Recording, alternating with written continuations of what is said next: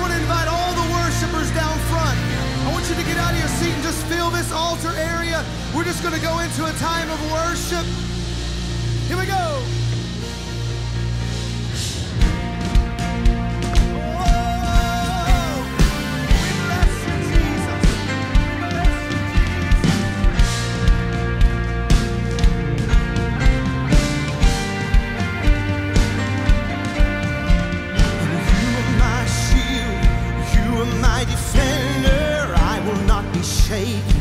I will remember that you are good, your love endures forever. So I will sing, 'cause praise is the breakthrough.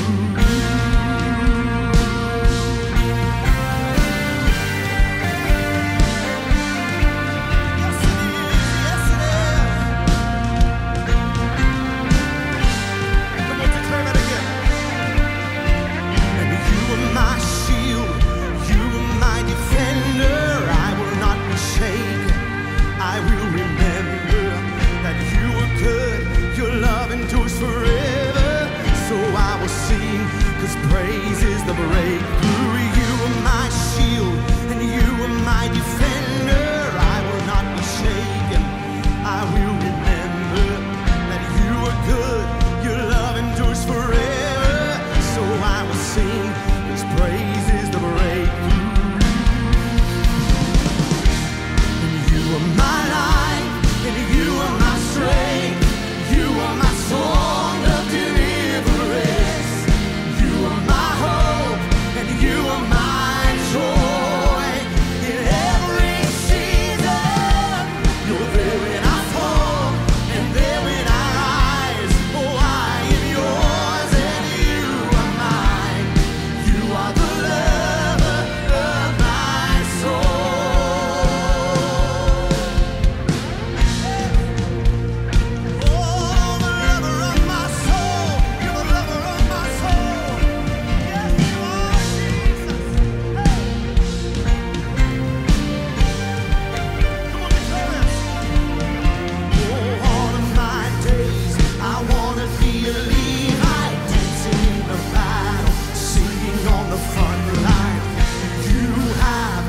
Victory in this fight, so I will sing, 'cause praise is the breakthrough. All of my days, I wanna be a Levite, dancing in the battle, singing on the front line. You have the victory in this fight, so I will sing. Say all of my days, all of my days, I wanna be a Levite, dancing in the battle, singing on the front line. You have the victory in this fight, so I come on, make that declaration tonight. Oh, all of my days, I wanna be a Levite, dancing in the battle, singing on the front line.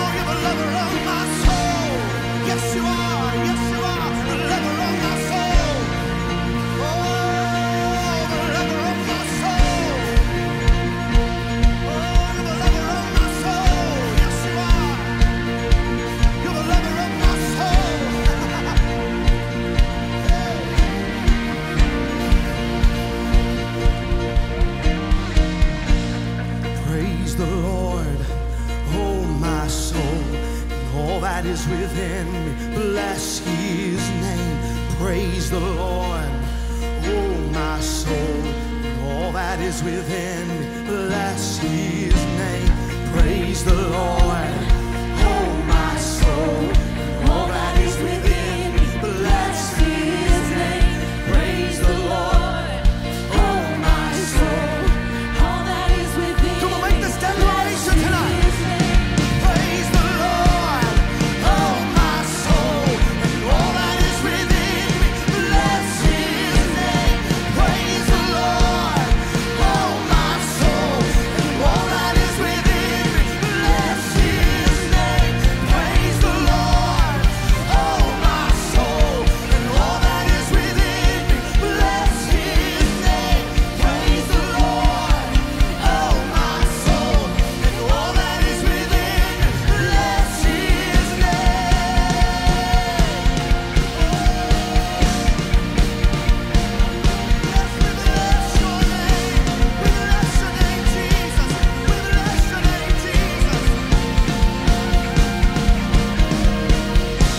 We command our souls to bless you. Oh, we command our soul to bless you. Hey, we command our souls to bless you. Oh, you're worthy, you're worthy, you're worthy. Oh, we command our souls to bless you. Oh, we command our soul to bless you. Hey, we command our soul to bless you. Say, praise the Lord. Praise the Lord, oh my soul, and all that is within me, bless his name. Praise the Lord, oh my soul, and all that is within me, bless his name.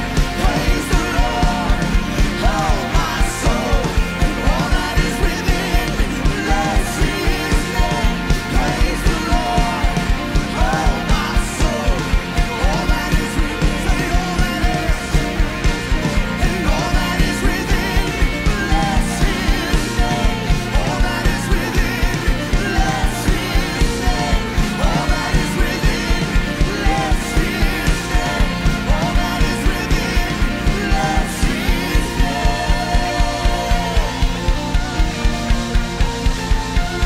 Come on, all over this room, just begin to bless the name of Jesus.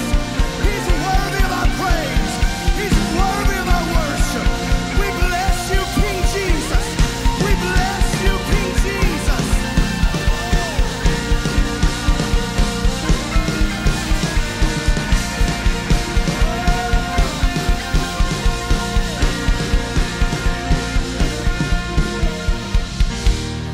You are my life, you are my strength, you are my song of deliverance. You are my hope, you are my joy in every season. You're there when I fall and there when I rise. I am yours and you are mine. You are the lover of my soul. You are my life, you are my strength, you are my song of deliverance. You are my hope and you are my joy in every season. You're there when I fall and there when I rise. I am yours and you are mine. You are the lover of my soul. Yes, you are, Jesus. Yes, you are, Jesus. Only you, Jesus. Only you.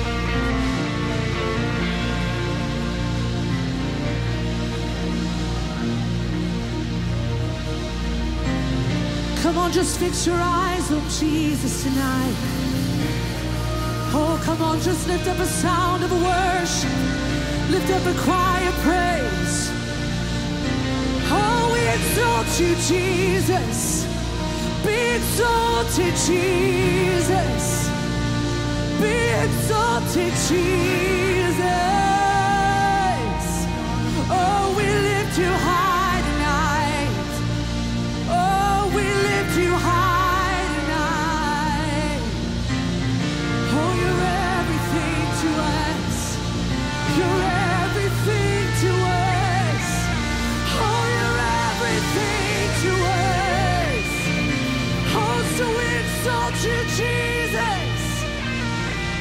exalted above the nations. Be exalted over the nations. Oh, be exalted over the nations. Oh, be exalted, Lord. Oh, we fix our eyes on you, where our help comes from. In every season, in every circumstance, in every moment, we fix our eyes on you, Lord. Oh, 'cause there's no one like you. There's no one beside you. There's no one like you, and no one beside you. No one compares to your matchless word. No one compares to your matchless word. No one else is worthy. No one else is worthy. Oh, come on, just lift up your own song to the Lord tonight. Come on, He wants to hear you. Oh, we lift up a sound to you, Lord. We lift up a sound to you, Lord. Let our worship steal your heart tonight. Oh, let our worship capture your heart tonight. As we fix our eyes on you, Lord. All of our hope is in you, Jesus. The hope of the nations. The hope of the nations. The hope of the nations. You are, you are, you are. The hope of the nations. Oh, you alone, Jesus. You alone, Jesus. Come on, can we just lift our hands all over this room tonight? Come on, just fix your eyes on Him. We gaze upon your beauty, Lord. We gaze upon your beauty, Lord. Oh, in 2023, we just want to see you. Oh, we just want to look at your beauty, Lord. We don't want to look anywhere else. Just you. Just you, Lord. Just one more time we say tonight. Hallelujah, our God reigns.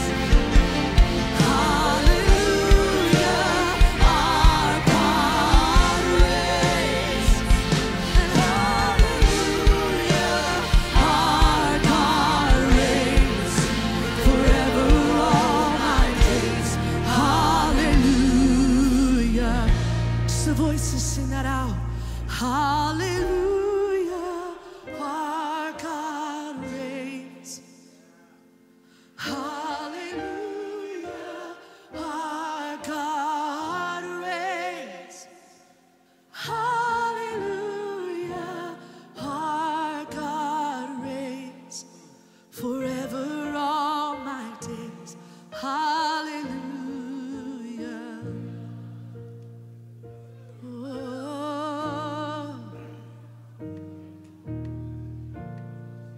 Forever and ever you reign, King of kings and Lord of lords, King of kings and Lord of lords. Wonderful Counselor, mighty God, everlasting Father, the Prince of Peace. Oh, you reign forever. Oh, you reign forever.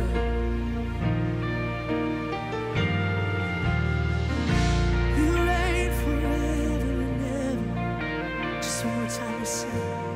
Hallelujah, our God reigns.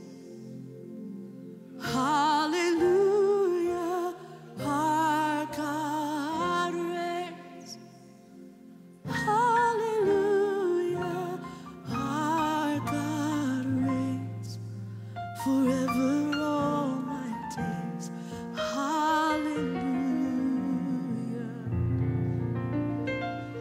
give him glory tonight. We give you glory, Jesus. We give you glory, Jesus.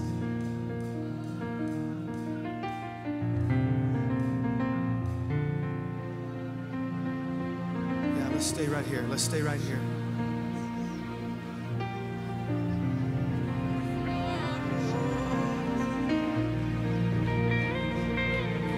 Let your worship arise all over this room. Come on, let it rise, let it rise, let it rise, let it rise, let it rise.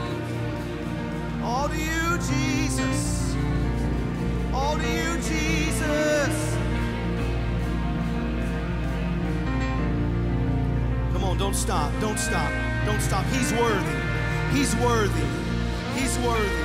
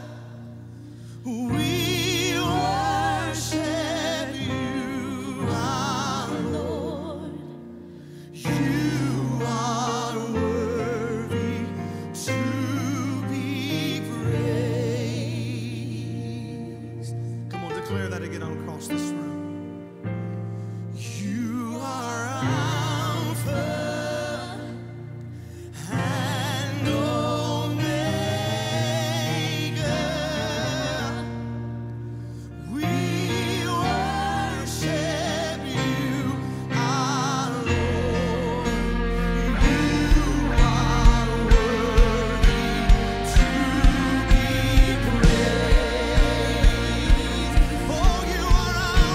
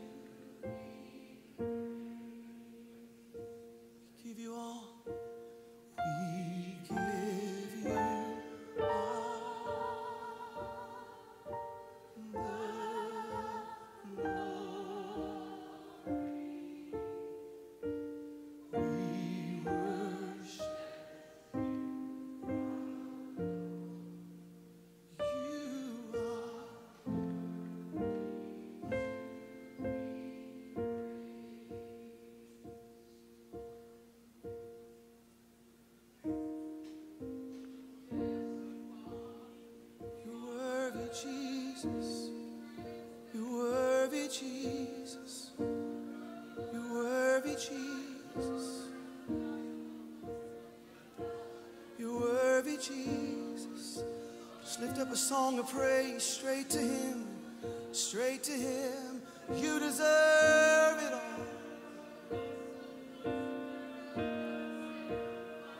You deserve it all. You deserve it all.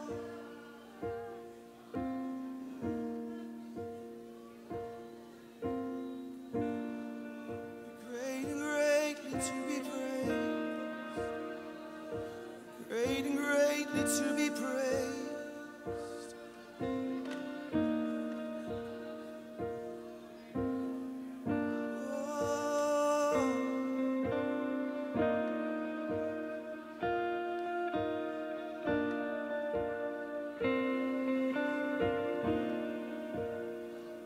Sing how great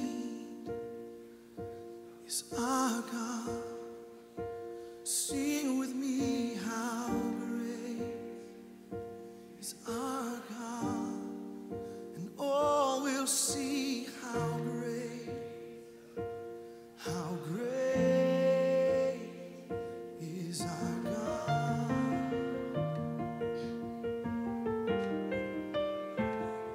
How great is our God. Sing with me how great is our God. And all will see how great is our God. Oh, how great is our God. Sing with me how great is our God. And all will see how great is our God. Oh, how great is our God. Sing with me how great is our God. And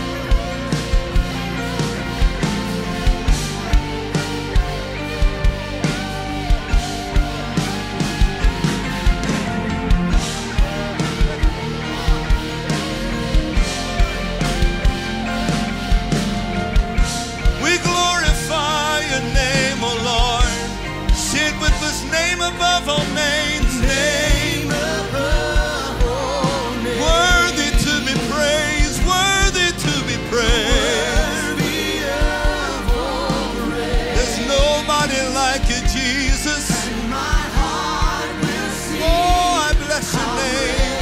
I bless your name. Is our God. Come on, lift up the name above every name. Say it again, hallelujah. Name above all names. Worthy to be praised. Worthy of all praise. And my heart will sing how great Oh, we thank you, Jesus. is our God. Oh, hallelujah, hallelujah. Can I ask you a question tonight? Has he ever come through for you? Has he ever healed your body? Has he ever set you free? Has he ever delivered you? Has he ever been a fourth man in your fire? Has he ever parted the water? Has he ever sent Pharaoh packing?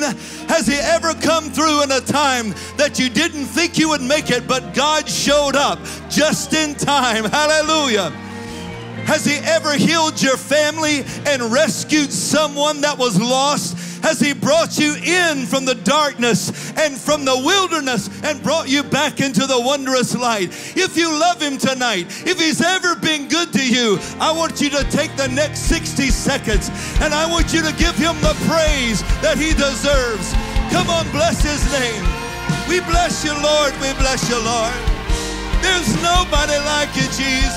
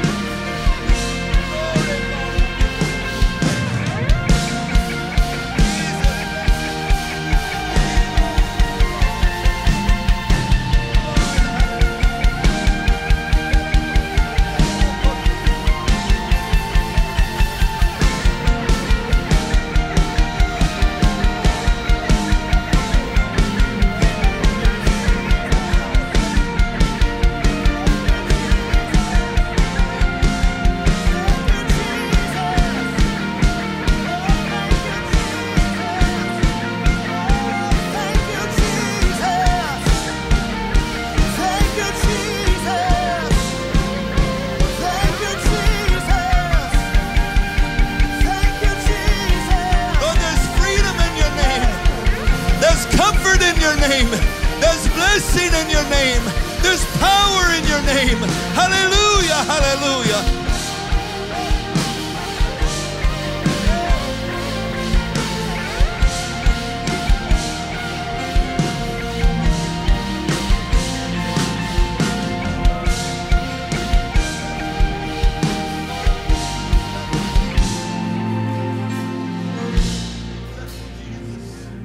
Now, with all of your hearts, sing it one more time. Braden, sing it. Name above all name. Name above all names. So worthy to be praised. You are worthy of all praise. Oh, hallelujah. And my heart will sing how great is our God. Oh, we love you, Lord. We praise you, Lord. Thank you, Jesus. You're the name above all names. Worthy to be praised. You're worthy of all praise. And my heart will sing how great is our God. Oh, we bless you, Lord. We bless you, Lord. Put your hands together all over this room. There's a king in the house tonight. There's a king in the house tonight. We worship you, Lord. We worship you, Lord. There's none like you in all the earth. We praise your name. We glorify your name. Hallelujah, hallelujah, hallelujah. Thank you, Jesus. Thank you, Jesus. Thank you, Jesus. Well, well, well. Listen, this is not the end of worship. There's going to be more worship. There's going to be preaching. There's a lot going to happen. But right now, I want you to find somebody, greet them in Jesus' name. If you haven't met them, if you don't know their names, introduce yourself to them as you're being seated tonight and just tell them it's good to be in God's house tonight. We bless you, Lord. We bless you, Lord.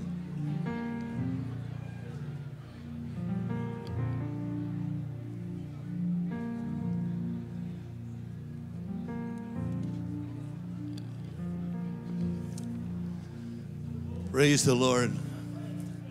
I was glad when they said unto me, let us go into the house of the Lord. Anybody glad you're here tonight? Amen. Praise his name. We have a lot of wonderful things going on. Turn to the screens. We're going to tell you a little bit about it, but don't lose this atmosphere of worship. We're going to go right back into it in just a moment. Let's look to the screens for our quick announcements. Hey Ramp OCI, we're so glad that you've joined us tonight. Lindell Cooley is in the house, and we are so excited. But before we get started, we have a few announcements. Take a look.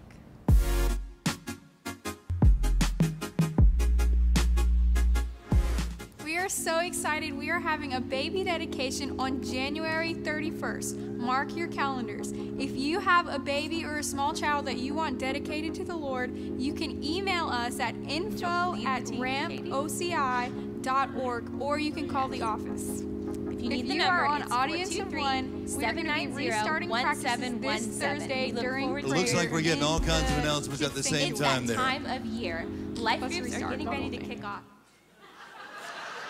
Well, there's an announcement reel you will never forget. Well, I can't remember all of those, but I'll tell you that there's a lot of fun things going on.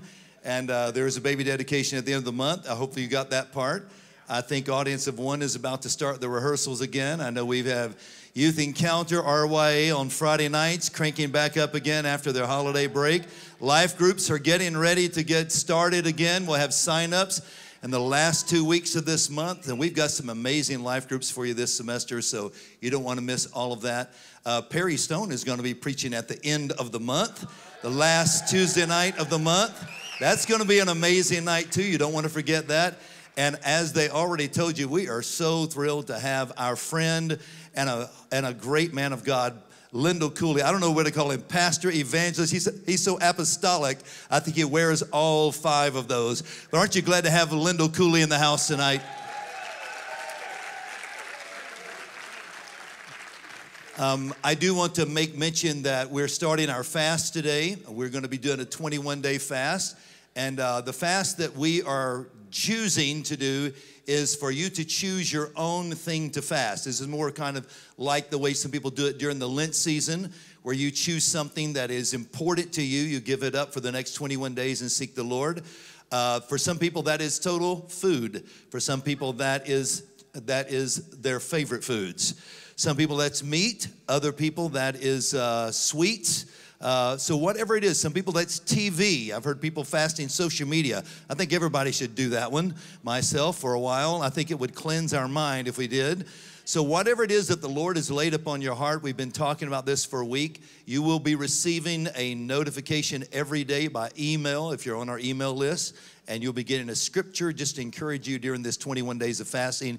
It starts today. It ends on the 31st of this month. So we hope that as many of you will participate, because we are believing God for revival this year. We're believing God for revival all the time. And for those of you that might be our guests tonight, let me explain a little bit about where you're at and what's going on here. We're kind of a hybrid movement. We are, we're a little bit of we're a lot of things. We have DNA from a lot of ministries in this camp, and we come together every Tuesday night as a revival center just to see the power of God moving. And believe me when I tell you, we see the moving of God every single week. Those of you that are here every week, just give God praise right now for all the wonderful things we see Him doing. We are seeing a great outpouring of the Holy Spirit every week, and we invite you, if you are a guest tonight, to come back again.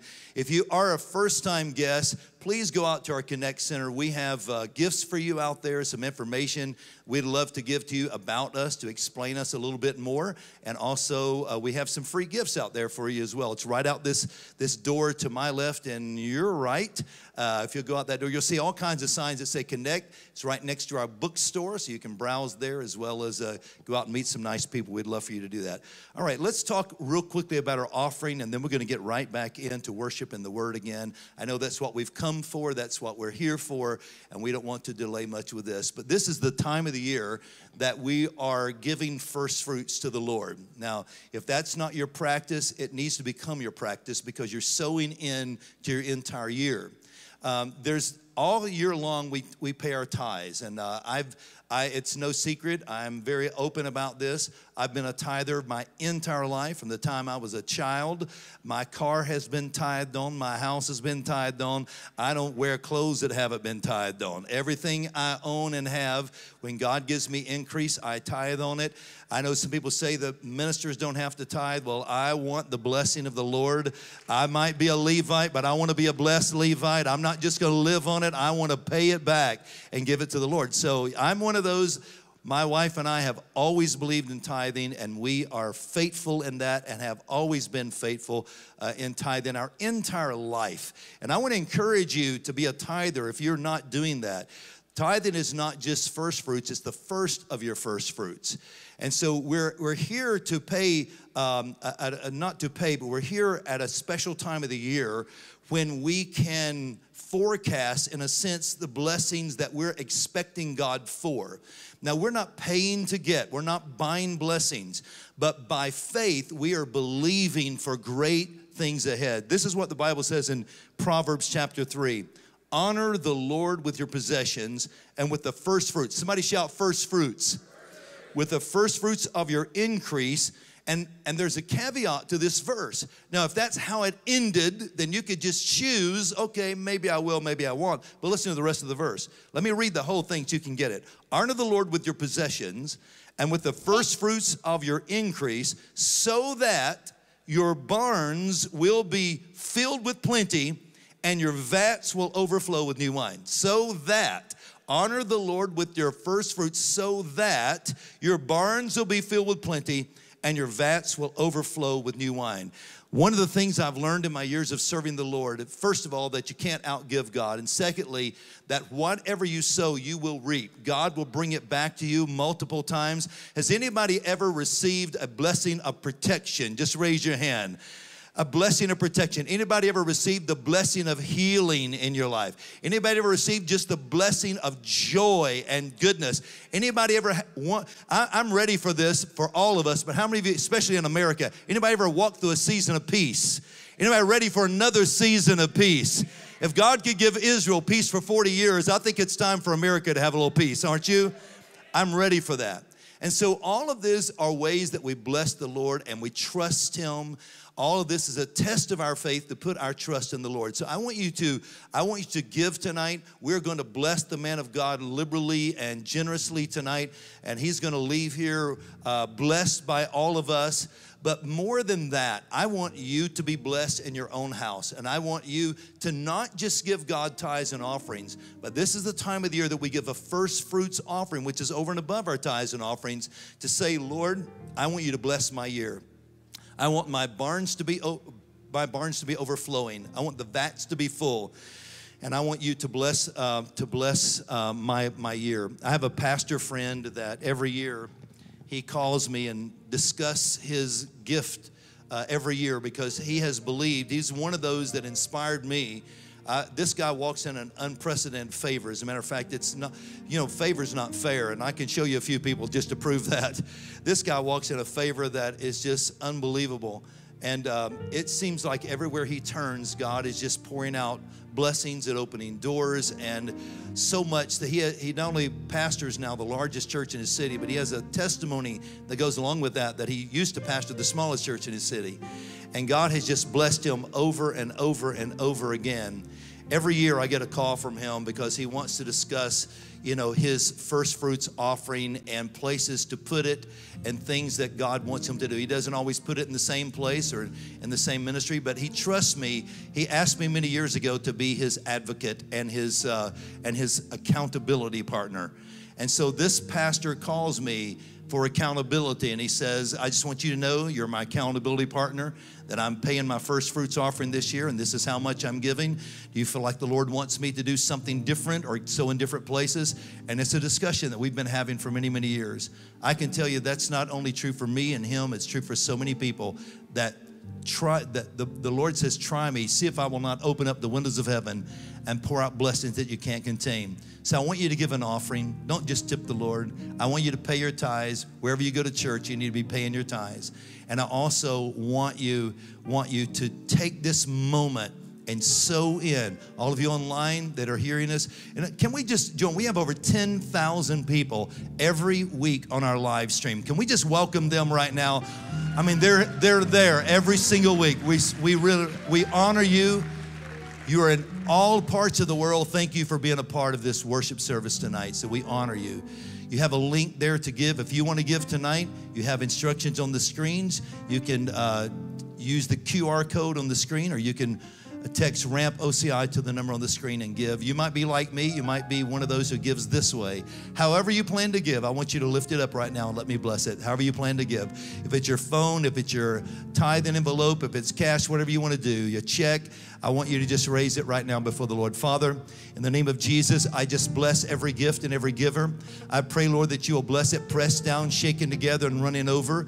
I pray, Lord, that we will prove you, as you said in Malachi 3, Lord, that we will prove you and see if you will not open up the windows of heaven and pour out blessings we can't contain. Lord, tonight we're offering not only our tithes, not only our offerings, but we're bringing our first fruits to you, Lord, believing, God, for an increase of this year and a blessing for this year. And for all of this, we give you praise in Christ's name. Amen. Stand to your feet all over the room. For those of you that have an offering to bring, you can bring it to the front. That is our custom. For those of you that are giving online, it's time to get out your phones and give. Let's give to the Lord.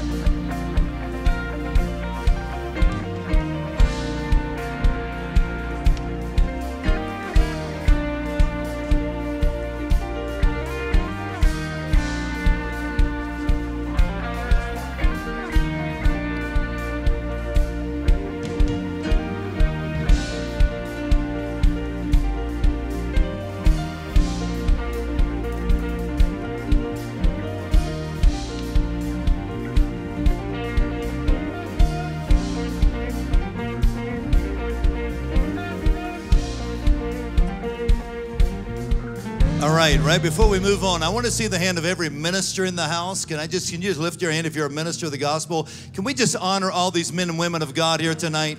It's so great to have you. Always great to have you. Whether you're a part of this fellowship, whether you're a guest here tonight, it's so great to have you. It's good to see Nick Walker in this weekend. You know, Nick is on the road, keeping the roads hot for Jesus. You want to give him your news? You want me to give it to you? Is this something you want to tell later? You got to make it quick. All right, come here. This is a 30-second infomercial, but he's got some big news he has to tell you. Infomercial. Well, less than 30 seconds. I got engaged on Saturday. There you go. And she's a redhead, isn't she? She's a redhead. All right. That's right. He said, now you're not the only one that can brag on your redhead. I've got one too. So congratulations, Nick. It's good to see our friends, the Cohens, all the way from Israel. As a matter of fact, Faith and I just saw you guys in a hotel in November in Tel Aviv, or so, maybe Tiberias is when we saw you guys. It's great to have you in from Israel. Great to have you here. I know that this is kind of your respite place there, and so it's good. So you're headed back soon. Well, we're glad to have you here, all of you, and around the world, all of you that are watching. Thank you for joining us. We know that you're going to be blessed. I know that you are thrilled tonight to have a great man of God who's not only led worship in this house numerous times. He is, I don't think Lindell Cooley needs an introduction. We can go back to Brownsville. We can talk about his amazing church that he pastors in Nashville. I mean, we can just go on and on to the songs he's written and the ways that God has used him. But he will tell you more about this story. But I know that many of you in the last few months have been on your knees as we were at our house, crying out to God for him because he was at death's door. And this is something that just came in unknowingly to him and his family. And if it wasn't for the grace of God, we wouldn't be introducing our speaker tonight. But God came through, and God came through as he always does. I want you to welcome properly Lindell Cooley as he comes to bring the word tonight.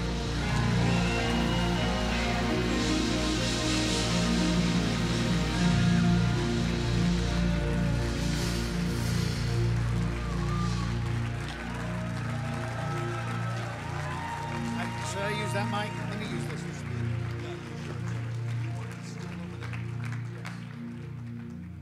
You may be seated. Thank you. Hello, everybody. You know, Dr. Brian, could we get another stool? Is it possible, one more of these? Is there another one somewhere? Yep. You know, it's holy because it's got animal print. The next one might not be as holy, but it will be here shortly. Well, you can always spot a pastor's wife. She's got blonde hair and animal print.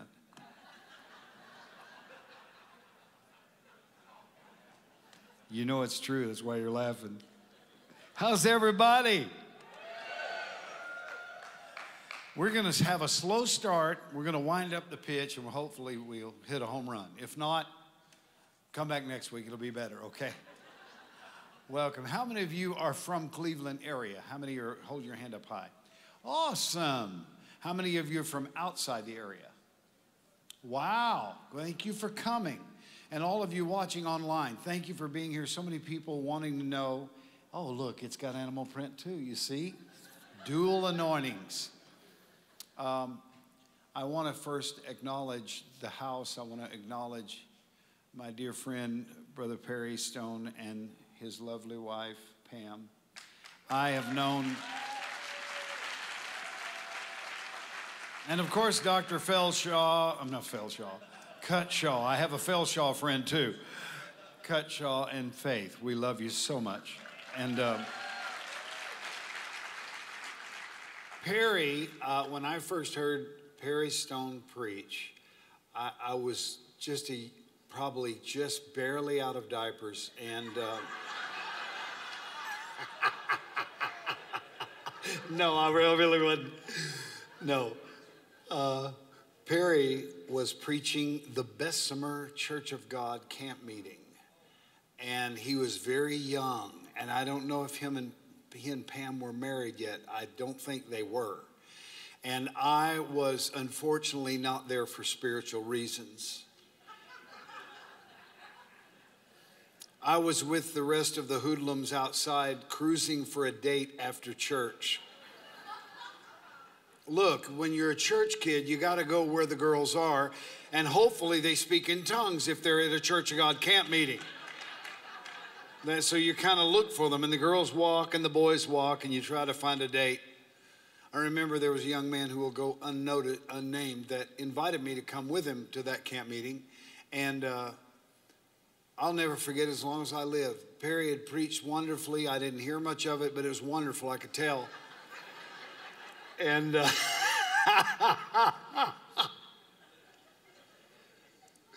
my friend had a couple of girls, and one of them was pretty, and I told him he could have the ugly one, and I would take the pretty one, and he did the weirdest thing.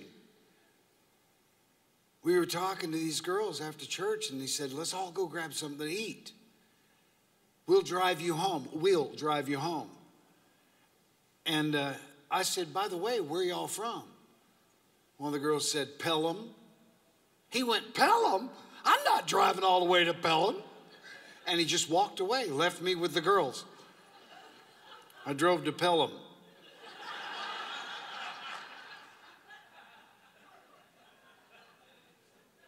Took 2 girls for a hamburger.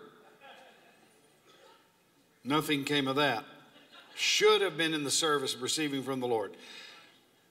But I was a kid, okay? I want to invite my wife to come. Amber, come up here, if you will, and grab your singing mic, and we're going to sing in a minute, but I'm going to do what I want to do, if that's okay. Can I do what I want to do? Okay.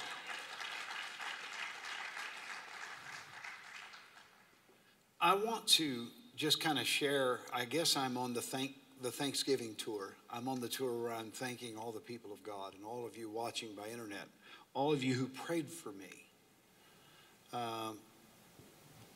16 weeks ago or so, something around there, I had what is called an aortic dissection, which I've never heard of. I didn't know there was such a thing. Amber says she knew about it. You sit there, you're prettier, you'll be better seen. Right there, okay. I had what was called an aortic dissection. And basically what it is your aorta that goes above your heart up into this part of your body and goes from your heart down. It just delaminates, it comes apart. And there was no warning at all. There was no warning of any kind. I'd never had heart trouble. I don't have high blood pressure. I don't have any kind of hypertension. Don't have sugar diabetes. Don't have any of that stuff. Never smoked. Not a drinker. I'm still one of those old holiness people who don't believe in it. Not many of those left. Anyway. And so when this happened to me, I had been out washing trucks on a Friday night. Matter of fact, it's a connection to the ramp. I had just gotten a call from Karen Wheaton, and she had told me that they were trying to buy the building across the street, and God had opened up the door for that. And the Lord spoke to me that we should give an offering. Our church, our ministry should give an offering to that work. And it was $50,000. And I had to get board approval to get to do that. So my associate and I were talking about trying to figure out how to do this. I said, I really want to do this. Can't do it without their approval. Washed all the cars, went to eat dinner with my family. And I honestly have to tell you, Saturday morning, September 17th, I don't remember anything. I don't remember getting out of bed. This is where, Amber, you have to help me. Grab your mic and help me. Tell them what happened and how it came about that morning, because I really don't know. Well, I was getting ready to go to something called Prayer on the Square in our town. And I had gone into the bathroom to get dressed, and I heard him calling me. It sounded really strange. And the third time, I thought, I didn't know if he was snoring funny or, you know. So I poked my head out the bathroom. I said, are you calling me? And he said, something's wrong. It just came out of nowhere. And he said he was having a really sharp, horrible pain in the top middle of his chest and that he couldn't breathe. So I called a doctor friend of ours and told him what was going on because I wanted to call the ambulance, but he said no. Man of faith. So he said, does he have any other symptoms? And when I looked back at him, he had turned a really strange, weird, lifeless-looking color, and he was sweating. And when I told him that, he said, call the ambulance right now. So I did. And I ran upstairs because our son was home from the ramp. He was attending school there. And I ran upstairs to grab him because I just felt like I needed some help. And I said, stay with your dad. I'm going to get the ambulance here. And so it took the ambulance like 25 minutes to get to our house. I was like, surely there's more than one ambulance in this town. You know, I'm telling the lady, I'm getting kind of upset about it. And she said, well, they've dropped one patient off the hospital and they're on there. And I'm thinking, really? One ambulance? So Isaac stayed with his dad and was so good trying to keep him awake because he was kind of going in and out of,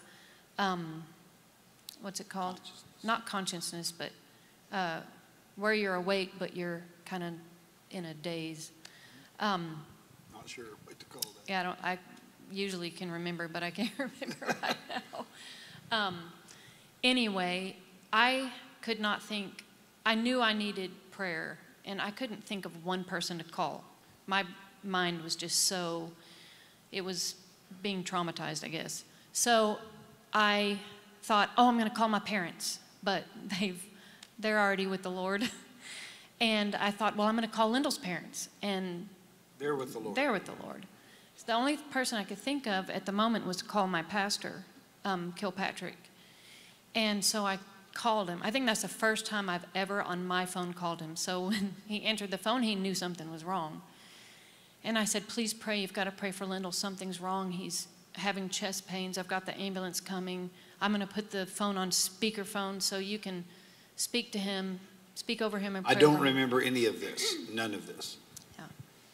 So non-responsive was the word I was trying to think of earlier. But anyway, so, I mean, he wouldn't communicate with us, but he was, you know, awake.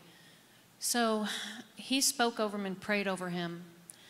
And then I called our associate pastor at church to let him know what was going on. And Pastor Kilpatrick called me back and he said, I really feel like I need to reach out to other pastors and churches and get this on a prayer chain going right now. We need an army praying. And I was like, please, I'm thinking in my head, I hope this isn't a false alarm and it was just a pinched muscle from washing all those vehicles that you washed.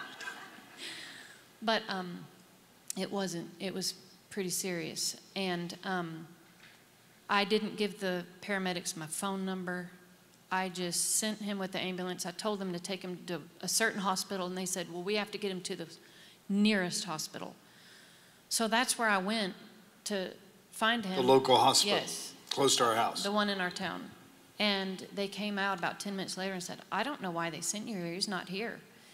And I thought, oh my God, he's probably in a morgue by now. You know, I'm thinking, you know, as a Christian, we're supposed to be strong and have faith and, you know, pray and believe everything's going to be okay. But I'm going to be honest with you guys and tell you, I was struggling that morning. I told Pastor's Church this about a week or two ago, that, I mean, I couldn't even get like that little grain of mustard seed faith. It was so hard.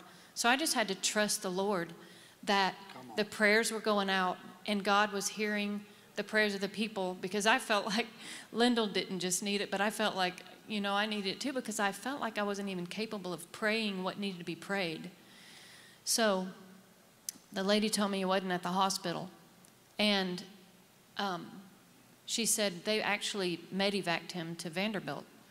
So Isaac and I get in the car and we take off to Vanderbilt, and I'm probably We're about halfway. a 45-minute drive to about an hour's drive from Vanderbilt. Yeah. Where she was. So, driving, just, you know, believing and praying. Let me intersect here and tell you that my father passed and went to be with Jesus. Is it okay to just tell you the story? Are y'all okay with this? My father passed in June 8th this year, 2022.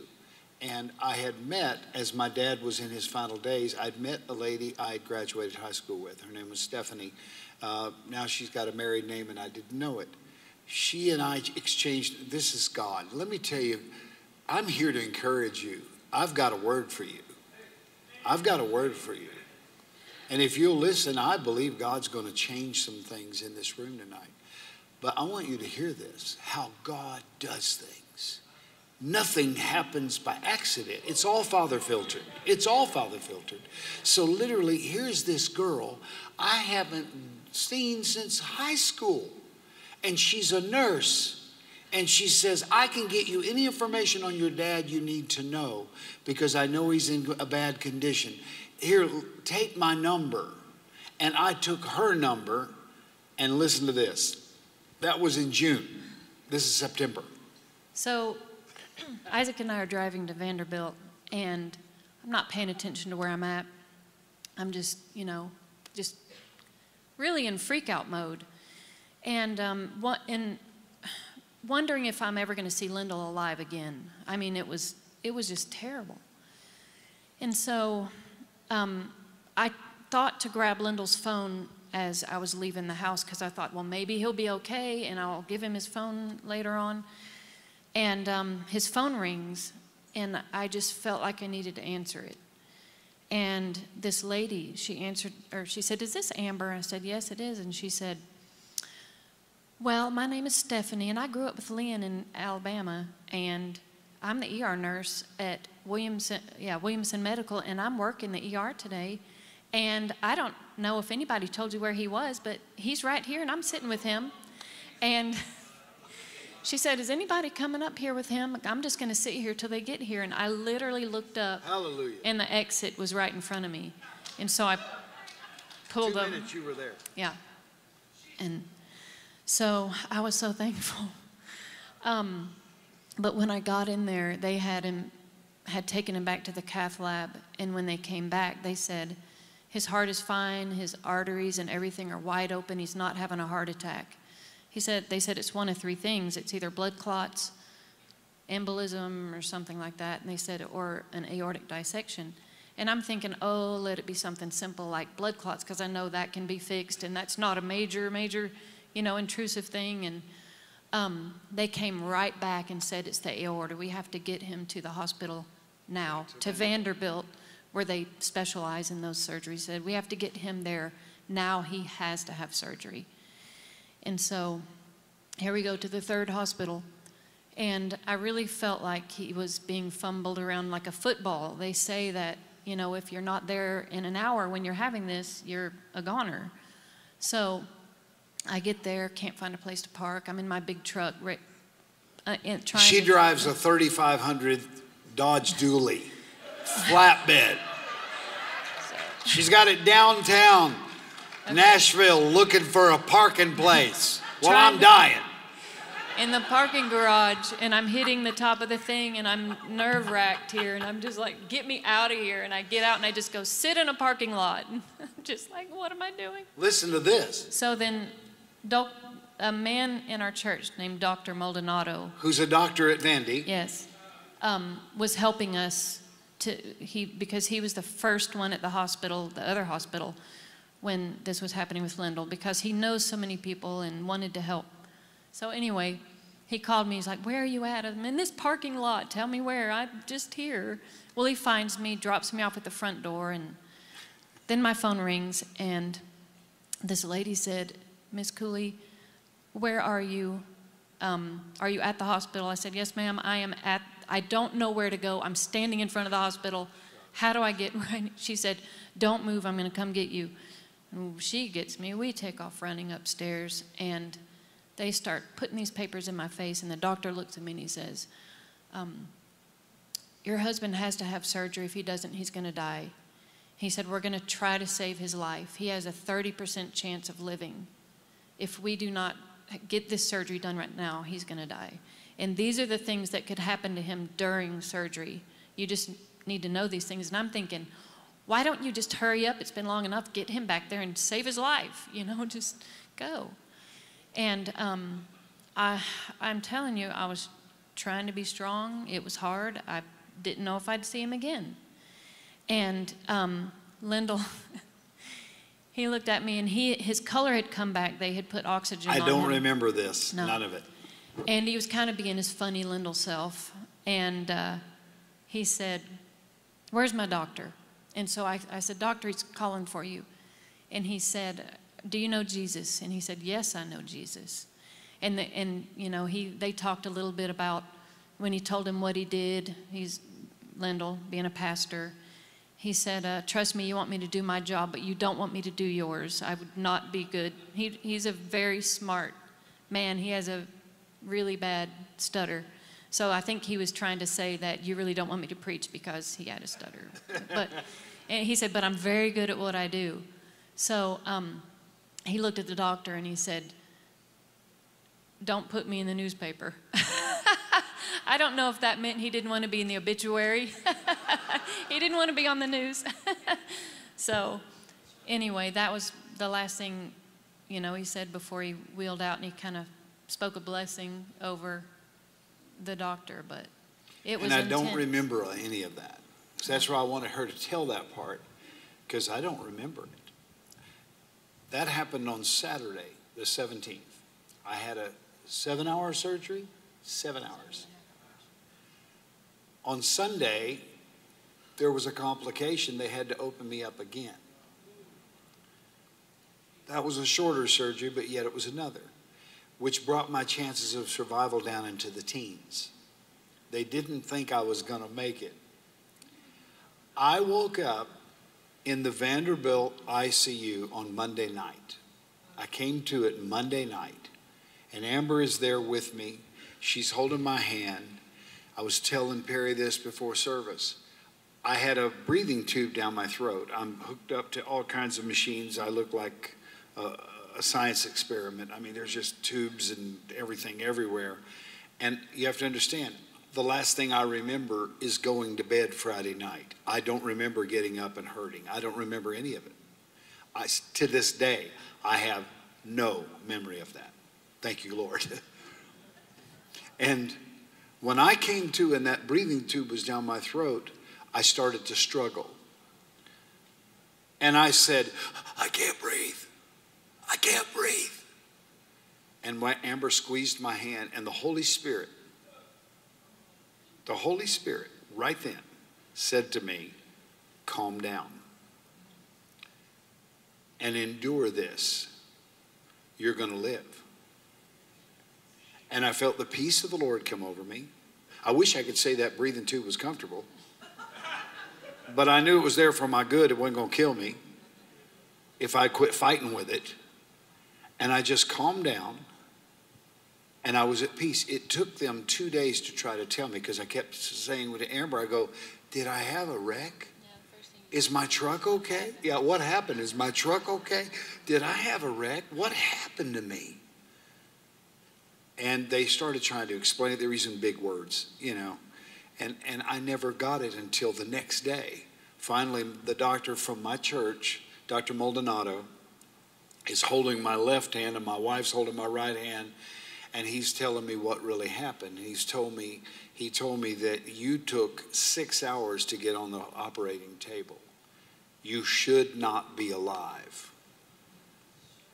You should not be alive, because the odds go from 30% survival to below that every minute you're not on that table getting help. And he kept saying, you're a miracle. You're a miracle. Now, let me tell you another thing. I never experienced pain. Not one pain, except for the one she was telling me about that I don't remember. None. And they had me on pain meds in the beginning, and they weren't affecting me right. And I just made them take them away. I said, please just get rid of the pain meds. You got to find something less than this. I can't function with this. And they put me on some of the lowest stuff. I mean, 3 days after my surgery, 2 days after my surgery, I'm down to these little bitty nothings of pain. I never had pain. I had discomfort with my rib cage because they cut my sternum open and they took my heart out and stopped it. Put my blood through the machines and put it back in and restarted it. I was uncomfortable because my rib cage was all messed up. But I never had pain. They sent me home. I was ready to go like in 4 days. I was like, let's just go on home. We're done with this. And they go, no, Mr. Cooley, you can't go home yet. You've got to have rehabilitation. You're going to need at least a month of rehabilitation. Would you like to do it in residence or at home? And I said, what's in residence? He said, well, we've got a place here by Vanderbilt that you can check into and they'll rehabilitate you.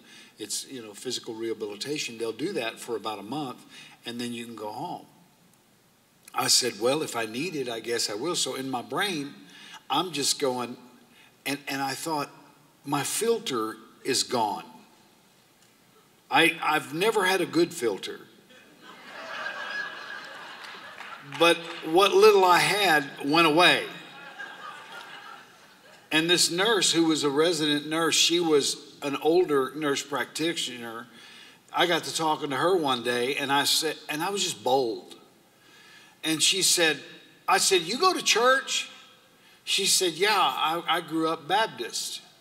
And then she started moving into this. But you know, I've learned with a lot of things. I said, what have you learned? She said, well, I've learned that you kind of need to live and let live.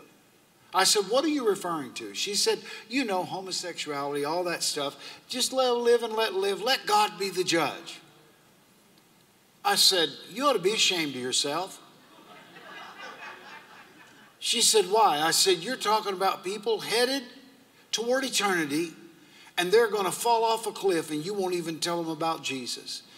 You're just saying live and let live. You have become socially and politically correct, and as a Christian, you're ineffective. Now, I don't know what you need to do, but you need to get it right.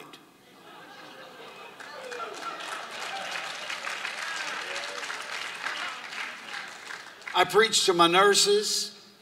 They'd come in with a Bible name, and I said, are you living up to that name you got right there? I mean, I'm just evangelist laying in there, and I mean, it's like shooting minnows in a barrel. They keep coming in, and I just keep getting them all. It was international ministry because there were people from every nation coming to poke me with a new needle. And I thought, if you're going to poke me, I'm going to poke you back. And I just started loving on people. It was wonderful. And I was ready to get out of there. I got out of the hospital in 13 days. They sent me home with 10 or 12, 11, well, maybe 13 meds, different meds.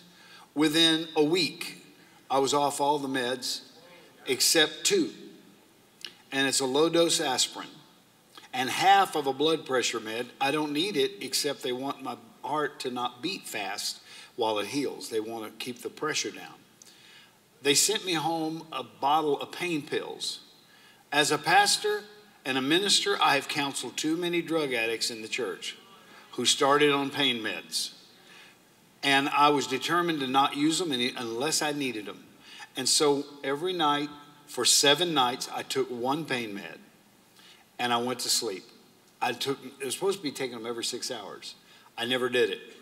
I took 1 every evening. That's all I did. At 7th day, I said, Amber, I don't need these anymore. And I have to tell you, that is how my recovery has gone. Now, I'm going to get to my point here. You're going, Lindell, well, you're just going to go on with all this foolishness? No, I'm going to go.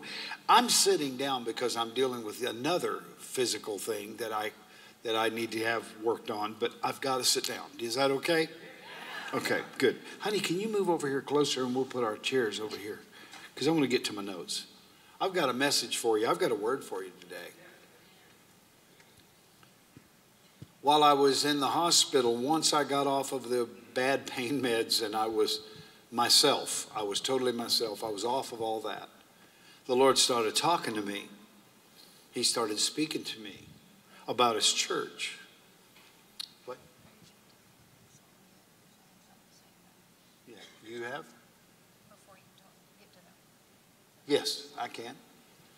It's Holy Ghost trying to speak. I'm trying to listen.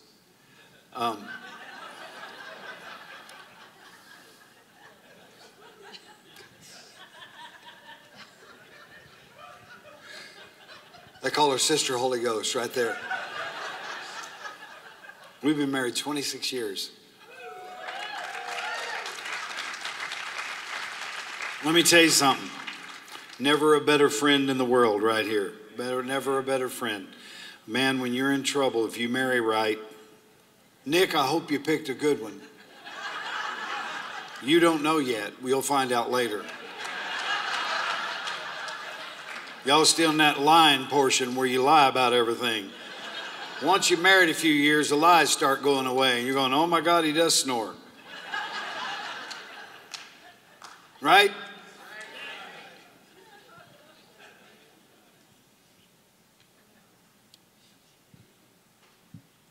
I saw a lot of things. What do you want to share about that song?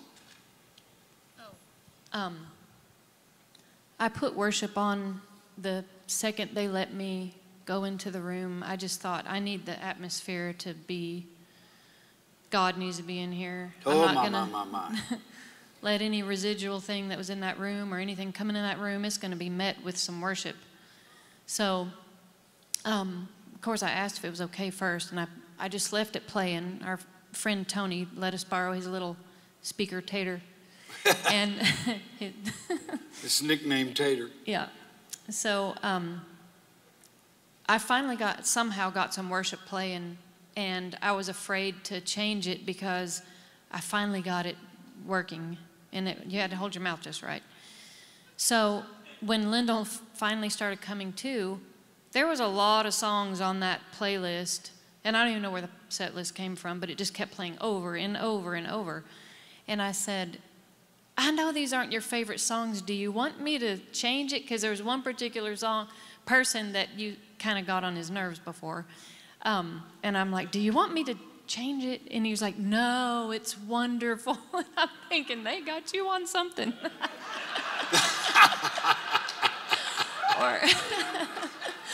Or either he's just really had a change of heart with this whole thing. But anyway, so that's all I was going to say. Well, one night, after about 5 or 6 days in the hospital, the Lord started speaking to me. I didn't ask him to. I want to impact you with this simple thing. God does nothing by accident. Everything is Father filtered. Nothing that will ever happen to you is an accident. Do you hear me? Good, bad, ugly, none of it is an accident.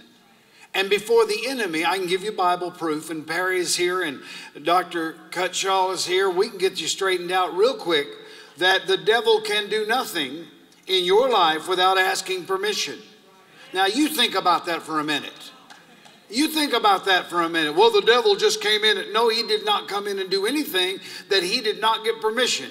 And before the Father gave him permission, he already had the answer to your situation at the other end of it. Would you have preferred not to go through it? Yeah, you would have rather not go through it. But guess what? Father said you're going through it. I know that shoots some of your faith teaching in the head, but I'm going to just totally pound that beast until it's dead. I used to think it was my faith that would bring a great miracle. I used to think that I needed to have this faith and I needed to build my faith. Amber said something about she didn't know what to pray. She felt like her faith was almost non-existent in the moment it needed to be. Well, guess what? Mine was completely shut down because I was unconscious and don't remember any of it. I couldn't agree in prayer. I couldn't ask for prayer. I didn't have anybody. I didn't know what was going on. Are you hearing me? God saved my life and brought me back from death. Are you hearing me? Without my faith.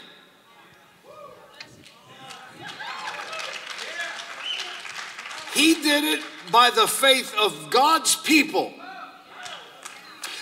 I'm going to preach a minute. This is why you don't need to be a nomad.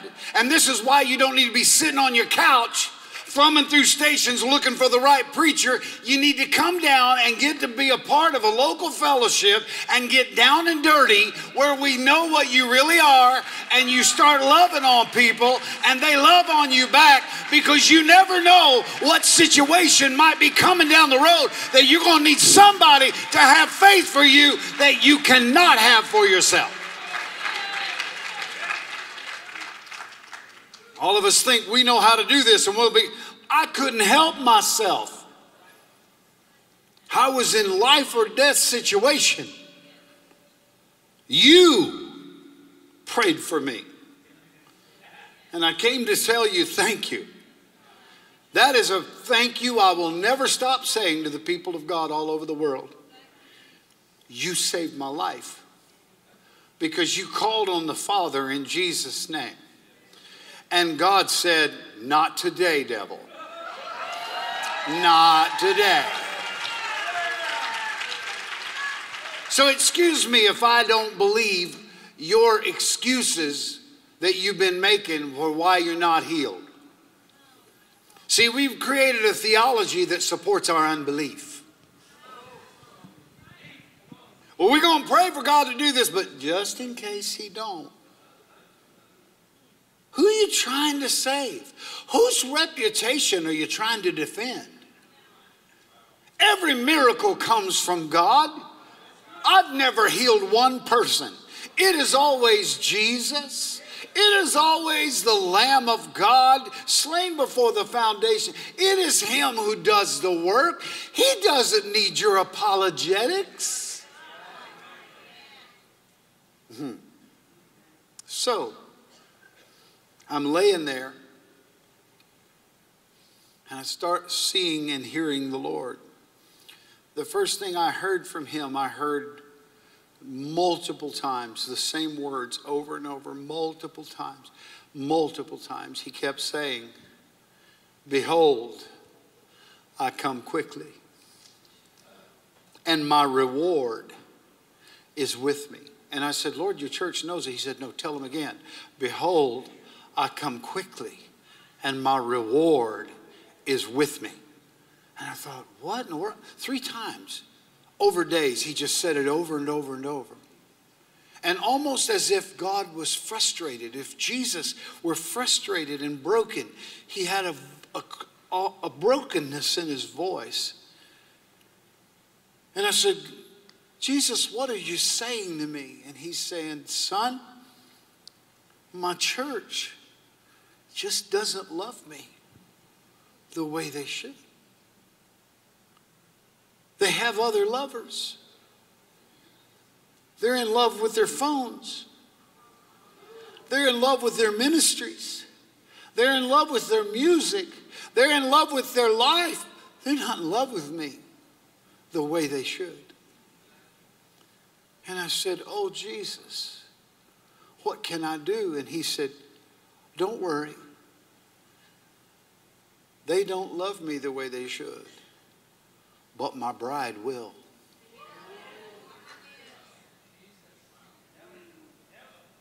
And I said, what's going on here? He said, I'm turning my church into my bride, but all of them won't go there.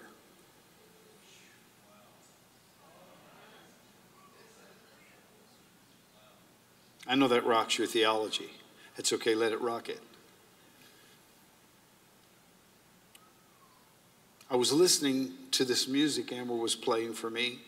At one point, we had the scripture on one side playing and the worship playing on the other side. And it was wonderful. Because I'm in this hotel, this hospital room with really ugly stains on the ceiling. I'm thinking, man, Vanderbilt could afford it better than this.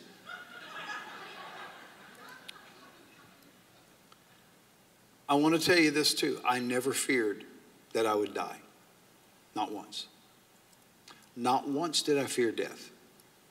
As a matter of fact, I was listening to Lauren Daigle on my left side, and she was singing a song called Rescue, which I really hadn't listened to. I don't listen to Christian music much. I don't like it. It's just blah, blah, blah, blah, blah, blah, blah. I'm sorry. My friend in France who pastors a church of 15,000 told me, he said, you know, he said, nobody does worship better than Americans. He said, but you've lost your heart. I said, well, why do you sing so many old songs? He said, if it doesn't bring the glory, we don't sing it. So he understood blah, blah, blah, blah, blah. And I'd never listened much to this song. As that was playing in my ear, several days after my surgery, I'm not on meds anymore. I'm not hallucinating. I promise you I'm not. She said a line in that song that says, I will send out an army. When she said that, it's as if the whole roof of that hospital was removed. And in the spirit, I saw the angelic host, which incidentally is the army of the Lord. We've been singing we're the army of the Lord, but I can't really find that in the Bible. We're ambassadors, representatives, children, sons, and daughters. The army of the Lord is a heavenly host. Right? She said, I'll send out an army, and I saw them. I've never seen them in my life, but I saw them. Oh, did I see them? I could not stop seeing them. They were as far as my eye could, till they disappeared in minutia. They were everywhere. They were about, I don't know, I estimate 9 to 12, 13 feet tall. Almost translucent, bright. Had a fierce look on their face, a frightening look on their face. It would scare you to death, but I had no fear because I know their face was not set against me.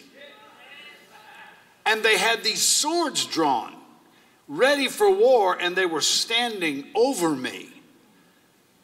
And I said, Lord, what am I seeing? And he said, this is the army I send when my children call out to me in distress.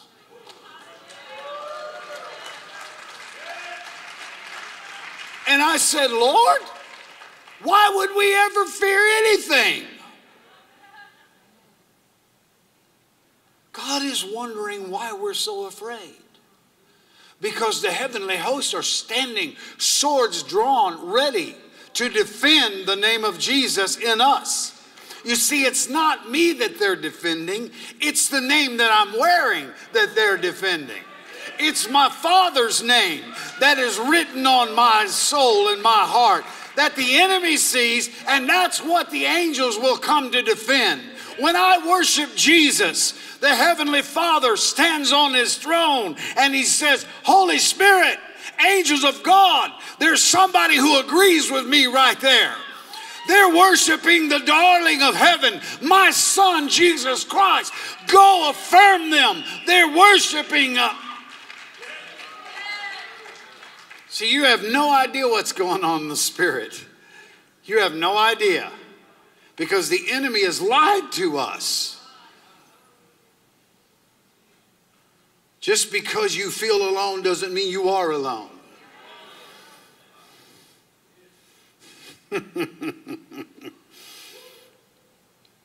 And somebody says, well, Lindell, what are you here to preach to us about? I'm about to show you. That's my testimony. I'm 16, 17 weeks out of that. Let me tell you something. You don't kiss the face of death without it changing you. It has changed my life. I was brought back. Do you know everybody prayed the same prayer for me? Every one of them. Every one of them prayed the same prayer. You know what the prayer was? I've asked them, would you pray for me? Every one of them said, Father, you can't take him. We need him for the end time revival, and you can't take him. He knows what revival is, and you can't take him. We've got to have him. Do you know what that means for me? See, you don't understand. I'm still dealing with a physical issue. I had a hernia before this surgery, and it is so horrible now that I deal with it every day.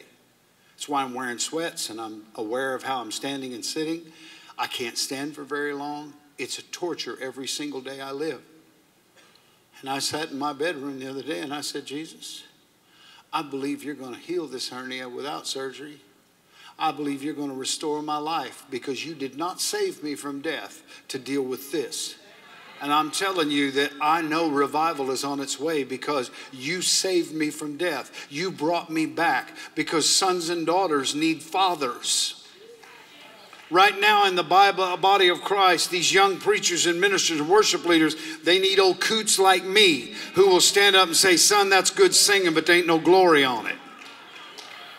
Because you're going to have to get off social media and find the glory of the Lord. And it's not about works, it's about presence, and it's about loving the Lord. Your heart for God is not developed.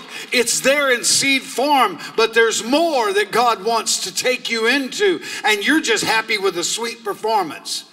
We have had too much good singing that's done nothing. We've had too many good churches that have done nothing. It's time for the kingdom of God to step up and make an impact in this world. It's time for the word of God to be fulfilled that says, and the knowledge of the glory of the Lord will cover the earth as the waters cover the sea. It does not say the glory, it says knowledge of it. Something's going to start happening right now in the church.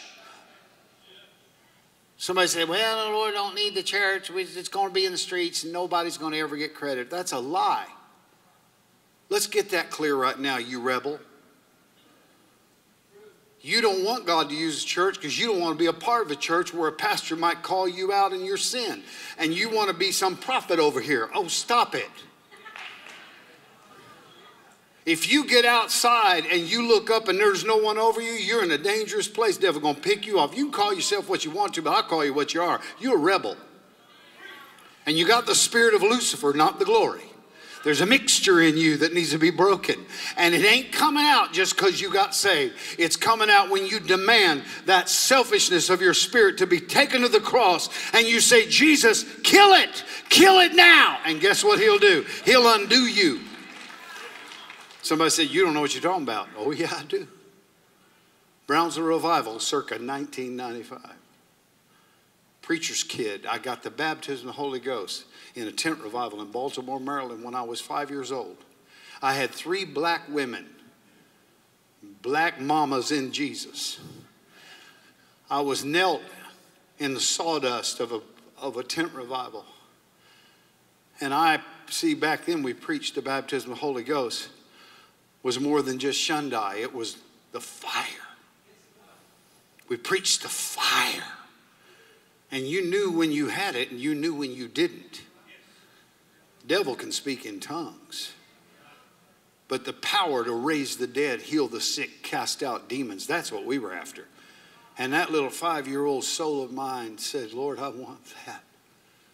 And I remember as a 5-year-old going on a fast. Going, Lord, and it wasn't the fast of my choice. Back then we really fasted. Sorry, Pastor.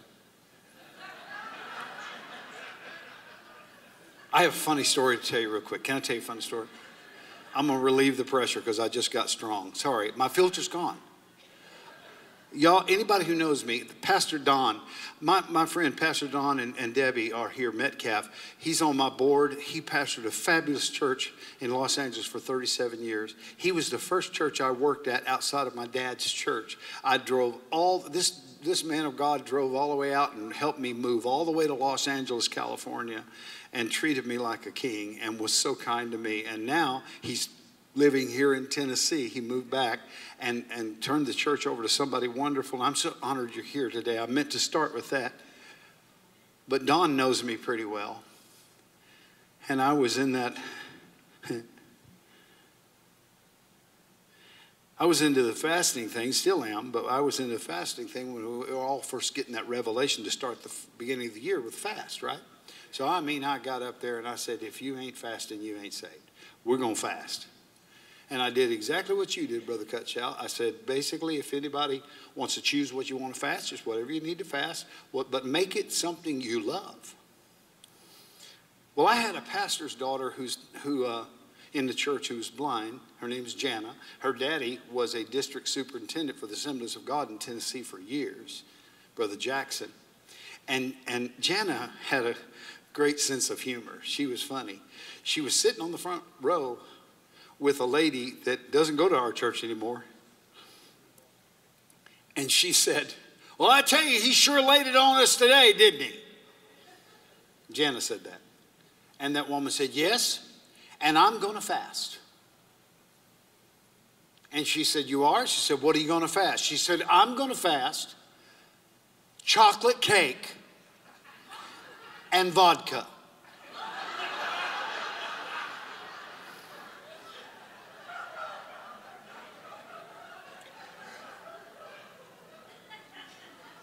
Jana could not wait to get to me after the service to tell me. I couldn't wait till the 21-day fast was over to hear the story.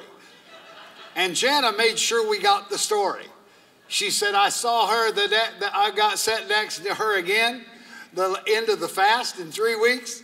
And I said, well, how did you do on your chocolate cake and vodka fast? She said, well, Jana, I tell you, I did okay. I have 2 children. I'm a single mother. And she said, the reason I said vodka is because I don't drink a lot. But sometimes when I've had a bad week and my kids are crazy, I'll come in and on Friday evening and have me a vodka and tonic. She said, I want to tell you that I did really good until this Friday. And I'm telling you, my girls were insane and the workplace was terrible. And I have to tell you, I slipped up. And I fixed me a vodka and tonic.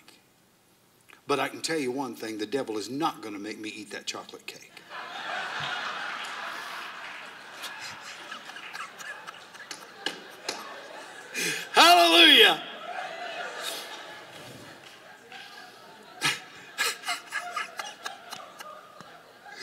That lady's famous and don't know it.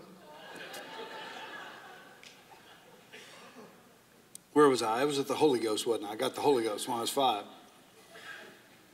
I remember receiving the Holy Ghost, and those mothers were praying me through to the Holy Ghost. And when I received the Holy Ghost, I spoke in tongues, but I cried, and I cried all night long till about 4 a.m. the next morning. My mother sat by my bed because we were staying in a hotel room, and all night long I cried and prayed in the Spirit. And I came to myself about 4 o'clock in the morning, and I saw my mother sitting there, and my mother told me that I had prayed all night long.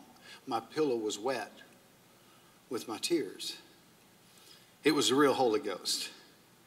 And from that day forward, I would go into trances during the service. My mother played the organ and my dad led singing. And they worked with Roy Sherrills, tent revivalists back in those days. They worked with William Branham, A.A. Allen a couple of times. My parents were well known in those hours of healing revivals. And I remember the Spirit of God would come on me, and I'd grab the tambourine, because I had those same black mamas had daughters who taught me how to play a tambourine the right way with the head on it. I could pop that thing, still do it. And I'd get my tambourine at the end of the service, and we'd get to praying for people. The Spirit of God would come down, and I'd dance. I'd go into a trance and dance before the Lord for 2 or 3 hours every night. It was not humanly possible. I would have visitations with the Lord. So I know what visitations are. You hear me?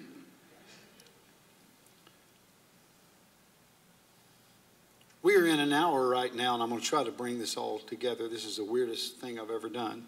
I've never done my testimony and trying to preach a sermon, but it's not a sermon. The Lord did not call you to just attend services. He did not call you to be an audience. He called you to be a church. And He called you to impact this nation right now. And I'm calling on some people to let you know that that army that I saw is with you. If you have asked God to heal you and you've given up on it, pray one more time. If you've decided to settle that maybe it's not for you, and you found yourself trying to comfort yourself with some words, I'm going to be okay. No, don't be okay. Go back to the cross again and say, Jesus, by your stripes I'm healed. We're in the midst of a great change. There's a restless expectation, and I've come to realize that we must be fully engaged for the days ahead. But in order to do that, we're going to have to rediscover and re-recognize again, not re-recognize, but recognize again our purpose. You and I have gotten way too happy with mediocrity. You and I have been lulled to sleep by soft, pasty words and preachers with no power and worship with no glory. And we've decided to accept that mediocrity as church.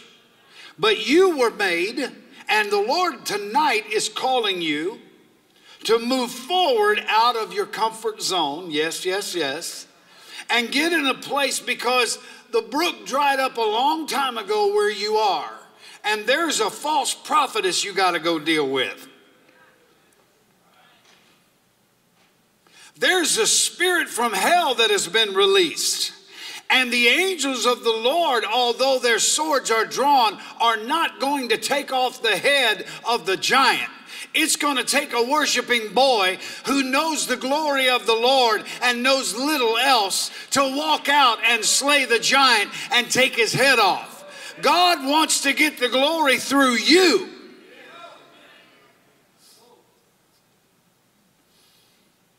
Second Kings, I got to give you a scripture to make this legal. 2 Kings 6:24. It happened after this that Ben-Hadad, the king of Syria, gathered all his army and went up and besieged Samaria. And there was a great famine in Samaria. Indeed, they besieged it until a donkey's head was sold for 80 shekels of silver, and 1/4 of a cab of dove droppings for 5 shekels of silver. I want you to see the picture. Syria has surrounded. Y'all follow me? Surrounded. Oh, Samaria is in trouble. There's no food. We're eating donkey head and dove droppings. And outside the city, it's cut off from all supplies. There's nothing coming in. There's nothing going out. I'm talking to somebody tonight. I'll tell you what the Lord told me in the bathroom just coming out here. He said, tonight I'm going to heal some inward hurts that have paralyzed your effectiveness. That's what he told me. God's here to heal. We're about to see some miracles. We're about to see the power of God. God's about to restore some things to you. I'm not trying to placate you. I'm telling you, I've heard from the Lord. You just trust me on this one. The people of Samaria have literally reverted to cannibalism. There's nothing to eat.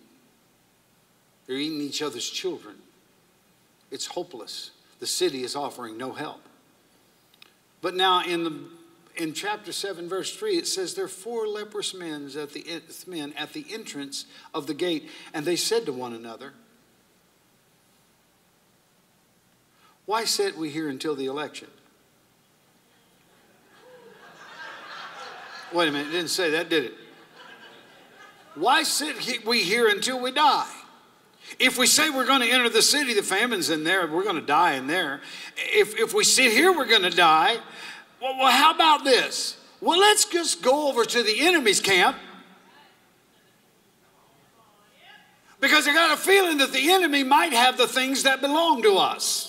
I got a feeling that the enemy is not starving to death. I got an idea they've got firepower, guns, they've got gunpowder, they've got artillery, they've got gold, they stole it from everybody else, and they've got food. And nobody wants us anyway. See, I don't think you understand what a leper is. A leper could be any of you. A businessman successful with all kinds of money. And one day there's a little spot on his skin, and his wife says, honey, you need to get that seen about. He goes to the doctor, and the doctor says, you need to report this to the priest. They'd take that leprous man into the priest, and the priest would demand that he strip naked, and he would inspect his whole body. And when he found leprosy, he didn't get a chance to say goodbye to his wife. He didn't get a chance to say anything about his business dealings. He didn't get to close any stores. He didn't do anything. He was immediately snatched away from his family, his children, his grandchildren, everything he had. And he was put in a leper colony with other people. And the stench of the rotting flesh and the parts of their body, ears falling off, noses rotting off, the stench of it. They're eating garbage that's being thrown down a chute so they can have something to eat. The refuse of what other people don't want. You know what I mean? Kind of like staying in the evangelist quarters. All the furniture nobody else wanted in their house, that's what the evangelist got to sleep on. Out there with nothing. And these 4 leprous men got away from the colony, and they're sitting outside a city in the middle of famine. And they're going, death inside the city, death here. We've got nothing to, oh. The word of the Lord is this. When you decide that you've had enough of what you're going through, and you decide to go to the enemy's camp and take back what's yours, the Lord says, I'll move, and not until then. We want silver service from the Holy Ghost. We don't want to ever have to go through a surgery. We don't want to ever have a complication or a problem. We just want to pray and believe that God's going to avoid all the pain and the suffering. Let me tell you something. Suffering brings Jesus near. Trust me on that one. I hate suffering, but it brings Jesus near. He's nearer when you're suffering than any other time if you can pull yourself out of self-pity long enough to recognize it. Waiting on somebody to come up and say, it's going to be all right, Linda, it's going to be okay. Which is nice for the moment they're saying it. A visit, a card is all wonderful. But let me tell you, when you start praying in the middle of your suffering, and you say to the Lord, I can't go back. See, we've crossed some lines in America. The church has crossed some lines. I'm not trying to scare you. And I'm talking to you, the people of God, today. I'm not talking to preachers. I'm talking to people of God. If you had any idea of the authority in your prayer, if you had any idea of the power that dwells within you, the same power that raised Jesus from the dead dwells in us. If you had any idea of the power of God, you could snatch your children back from their crazy lifestyles and believe them back into the kingdom. You'd have faith to see it instead of feeling like a victim. I've had a son nuts before. There's nothing more debilitating than that. Amber and I, she'd be in her closet rocking back and forth. I'd be in my closet rocking back and forth. Oh, God, what are you going to do? And one day I was at the worst time when my son was just crazy. And I was laying in my bed and I saw a dark image in the corner of my bedroom. And I heard a voice, and it wasn't Jesus. And that voice said to me, oh, you've led worship for millions, and you've preached a lot of sermons, and you've got a lot of spiritual sons and daughters. But that can't stop me from coming in your home and taking your son. I'm going to kill him. I've got him. You've lost him. At that moment, that same power that raised Jesus from the dead rose up in me. And I grabbed my Bible. And I came across that room. I could hardly walk. I came across that room and I said, no, no, no, no, no, no. You have stepped too far across the line. You're messing with my children now. It's one thing for me to suffer in my body for 3 years, but how dare you think you're going to mess with the inheritance of God? How dare you think you're going to nullify the prayers of my mother and my grandmother and my mother-in-law and my father? How dare you think that your little pipsqueak idea of destruction is going to win? Let me tell you something, Buster. You get your behind and all your little buddies out of my house. And buddy, I opened the door and kicked him out. I'm talking to the people of God. Perry, I'm sorry I'm going this long. I need to hush. Why are we going to sit here till we die? Y'all know this story a long time. But you know what? There's a bunch of y'all sitting in front of the television watching news every day fretting over the president. You're fretting over this, and you're listening to prophets who are prophesying stuff that ain't happening. Prophesying political things that ain't moving, nothing's moving. And you go to a revival or service and you feel a momentary jolt. Can I tell you what the Lord told me about that momentary jolt when I was 12 years old? You want to hear it? I'm bold tonight. I'm sorry, I'm bold. I was a little boy playing the drums in my daddy's church. I loved Sunday night we had church. Sunday morning we were dead as Baptists. But Sunday night, buddy, we got the Holy Ghost. We get to hucking and bucking and running. And you know, remember those services? Anybody y'all remember those? Here's what I miss. I miss when the real Holy Ghost came to the house and Sister Smith would get to crying over, gossiping over Sister Jones. And she'd come across the house and she'd kneel at her feet and say, I want you to forgive me for all the things I've been saying about you. That don't happen in church anymore. Did you notice that? Ain't the real Holy Ghost. The real Holy Ghost convict you of your sins even if you're a believer. You understand that? You won't be able to be in a real Holy Ghost meeting and go home and look at pornography. Holy Ghost will torment the fire out of you. You won't be able to talk and gossip and lie about people and act like you speaking in tongues. You ain't got the Holy Ghost. That ain't even the Holy. You just babbling. When the real Holy Ghost comes, I mean, he'll convict the people of their sins. That's what he'll do.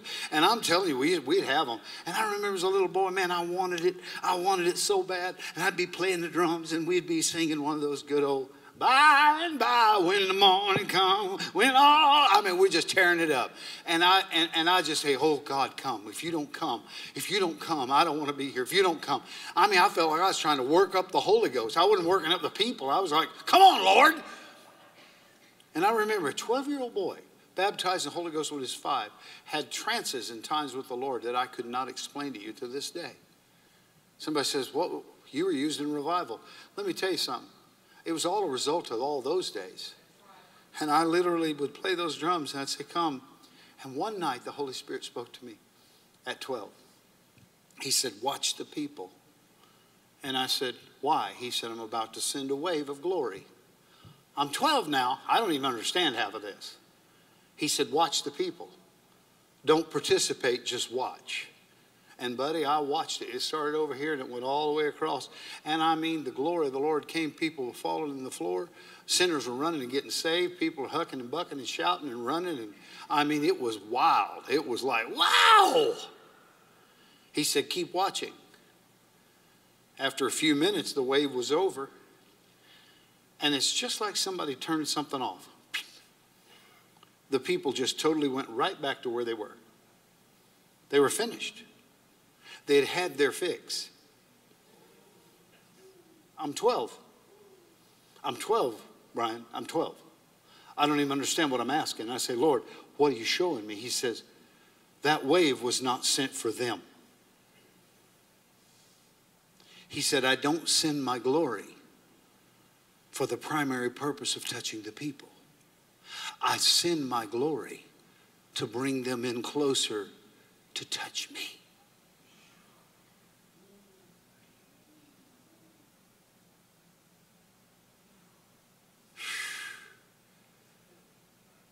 When are you going to quit going to good services so you can feel a little better?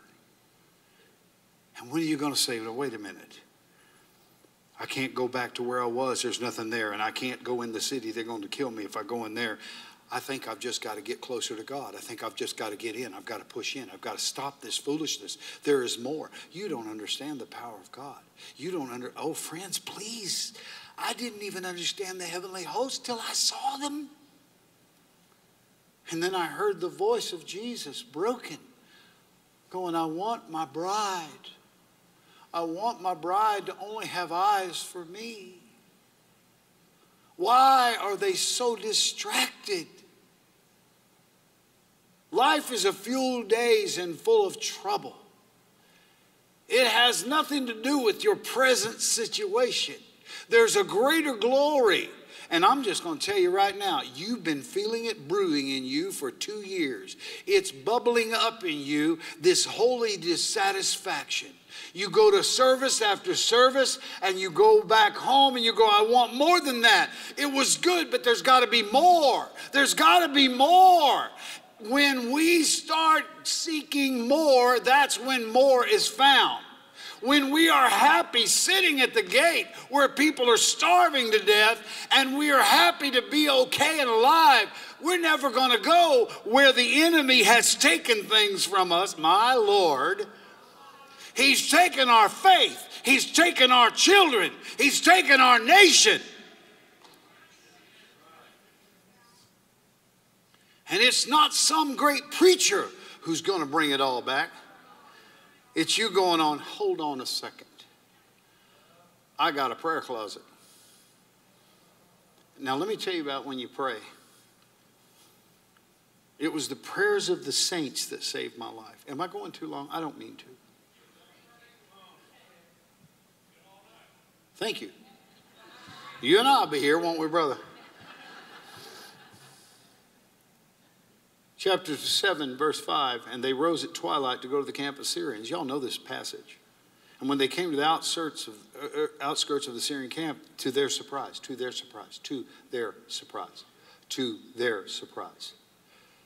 they thought they were going to die. To their surprise, oh my. When I came back from the Ukraine and we were in the middle of Brownsville Revival, we had gone 3 nights, I was totally surprised. I thought, this is just another dead Assembly of God church. Guess what? It wasn't. To my surprise, we were in revival. To their surprise, no one was there for the Lord. The Lord. Who? Who did it? The Lord. Who? Oh, somebody work with me. I'm going to preach all night. Who? Shout at the Lord. Come on. Who did it?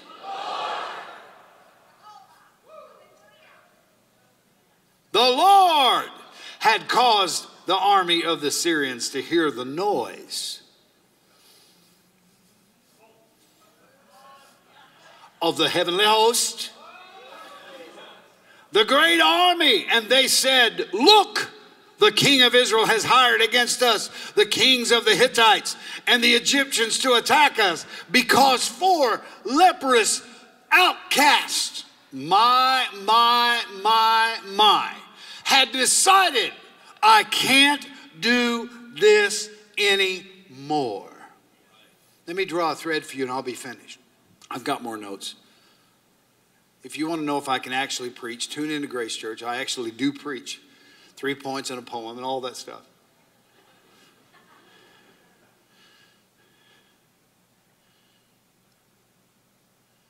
There's a pastor in Pensacola named John Kilpatrick, about 1.5 years before revival started, was in his rose garden out back of his house. I know John looks tough and mean, but he loves flowers and trees. He's good with some things. Trees trimming, don't call him. Do you remember when we went over to his house? He had this beautiful tree that was in the middle of this. You walked around it in the front of his house, and it was gone. And I said, John, what happened to the tree? And Brenda, his wife, said, oh, Lord, Lindell. He got out there cutting on it, and he got one side wrong and the other side wrong. Finally, he got mad and just cut the whole thing down.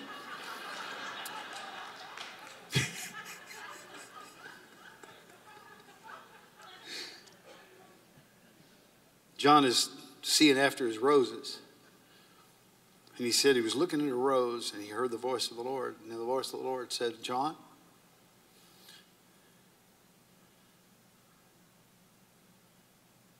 can I use your church? And John said, yes, Lord. He said, let me clarify to you. I'm not going to use you. I want your church. I'm going to send another man. You're not going to be the preacher. Can I have your church?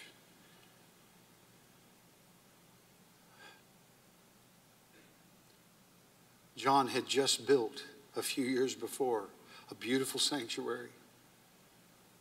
And he realized that buildings don't satisfy. And he realized that whatever you accomplish doesn't make you happy.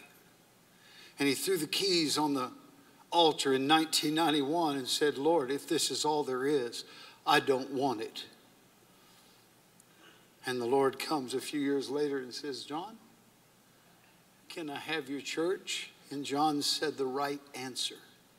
Lord, can I have a seat?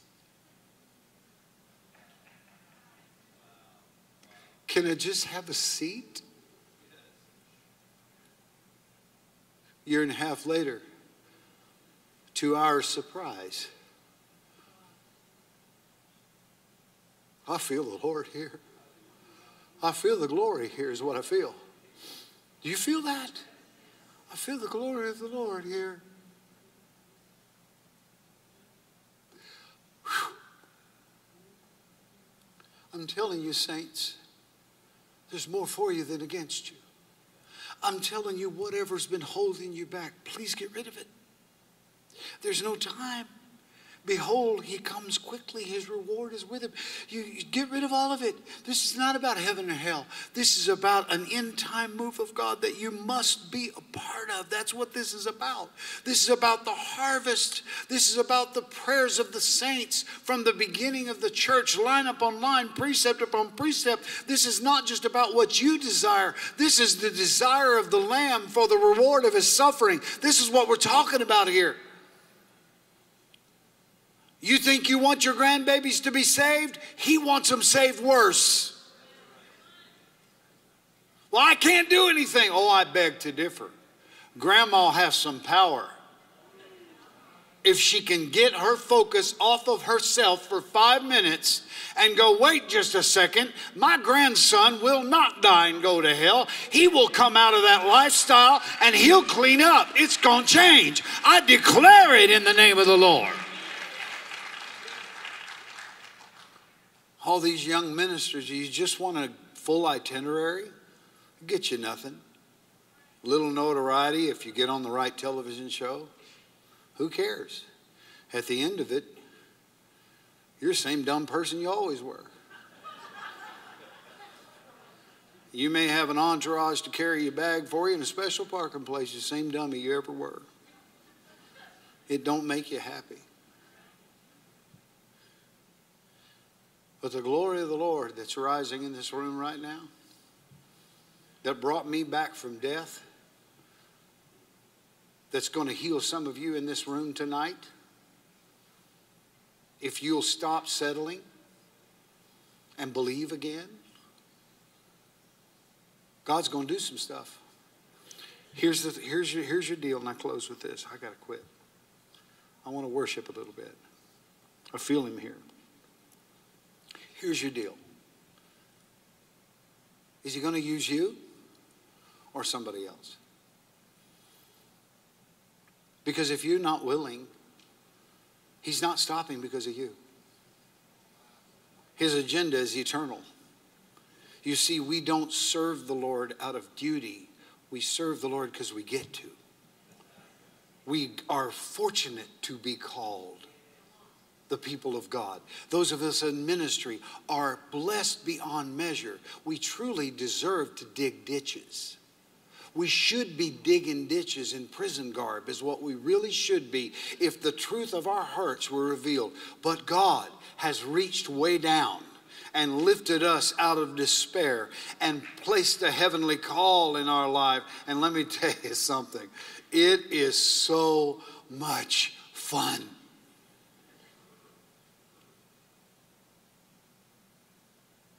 And if you're focusing on the battle that's raging against you, you're playing into the enemy's hand. Because now your focus is on the battle, not the Lord God Sabaoth.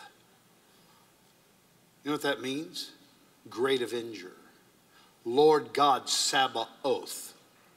You don't understand that. I'm telling you, every person who's ever been oppressed, every person who's ever been lied about, every person that's been raked through the coals, every tribe, every people who have been despised, every church that had rotten tomatoes thrown at them back in the Pentecostal days where they didn't understand why they were rejected, but we learned how to press through the rejection to the power of the Holy Ghost. Every one of those, the Lord God Sabaoth is waiting to avenge if you'll move out of the way and let him do it for you. As long as you got the sword in your hand, you don't need God's army. Take the sword out of your hand. The heavenly host is on its way. How many got somebody in your family need to be saved? How many got a physical ailment needs to be healed? Stand up right now. Hallelujah. Hallelujah. I'm sorry, I'm not real religious. Is that okay? I spent years learning religion and about 5 years of revival learning how to not be religious anymore. I found out that you don't need spooky music for the glory to come. I found out you don't really need anything but a hungry heart.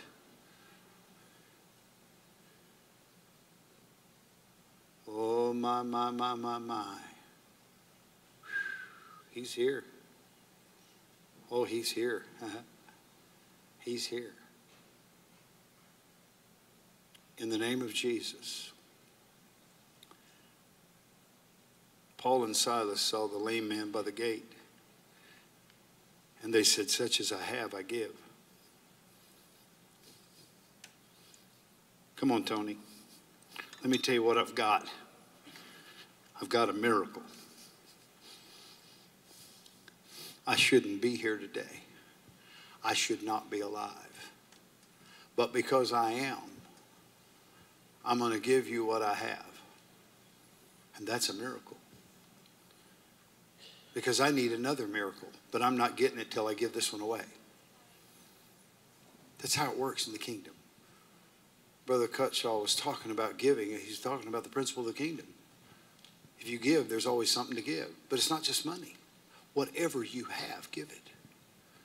So from the left side of this auditorium tonight to the right, Lord, you see these people standing here. And Lord, we don't have to work ourselves up into a frenzy to convince you to come and do what the cross did. We don't need to work ourselves up to emotional excitement to make anything happen. Because I can promise you, Father, when you healed me in Vanderbilt Hospital, there was no music going on and there was no preacher yelling in a microphone. But the angels of the Lord brought healing virtue from heaven. Father, release the angels of the Lord. You said you would give your angels charge over your people. Lord, release the angels of God with healing virtue right now. Diabetes, you got to go. I don't care if grandma had it, great-grandma had it. Heart disease, go in Jesus' name. We speak right now life over you. You will live and you will not die. We speak right now to hypertension, every issue, every bit of it. We speak healing in Jesus' name.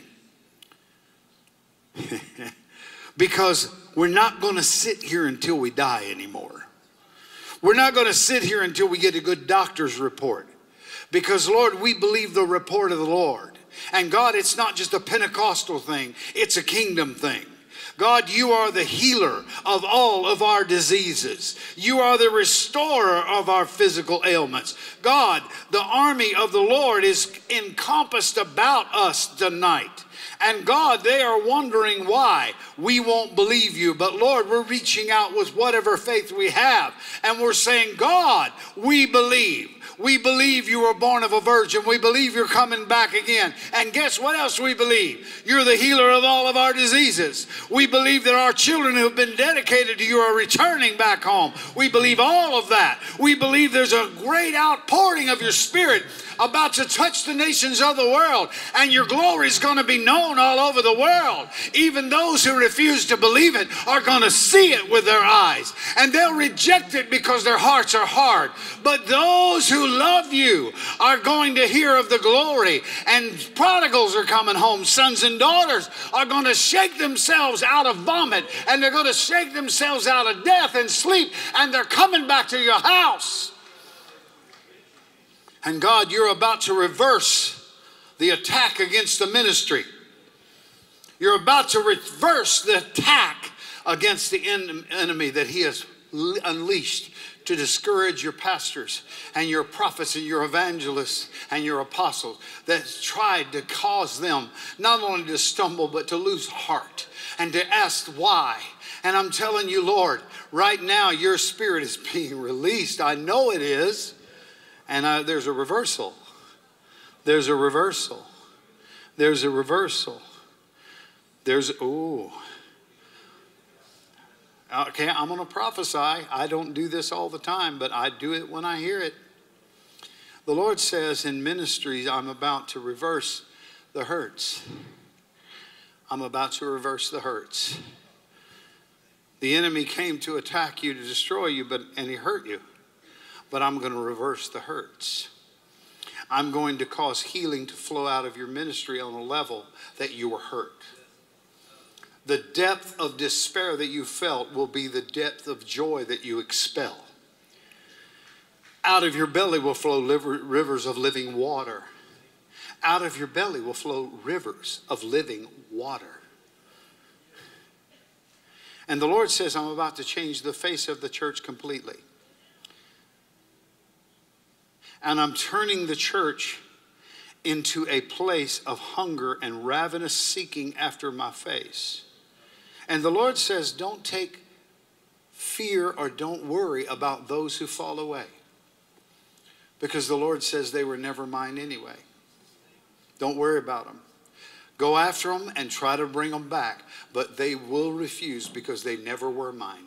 They never bought in. They never bought in. I brought them to repentance multiple times. I dealt with them multiple times. And they turned a hard heart toward me, says the Lord.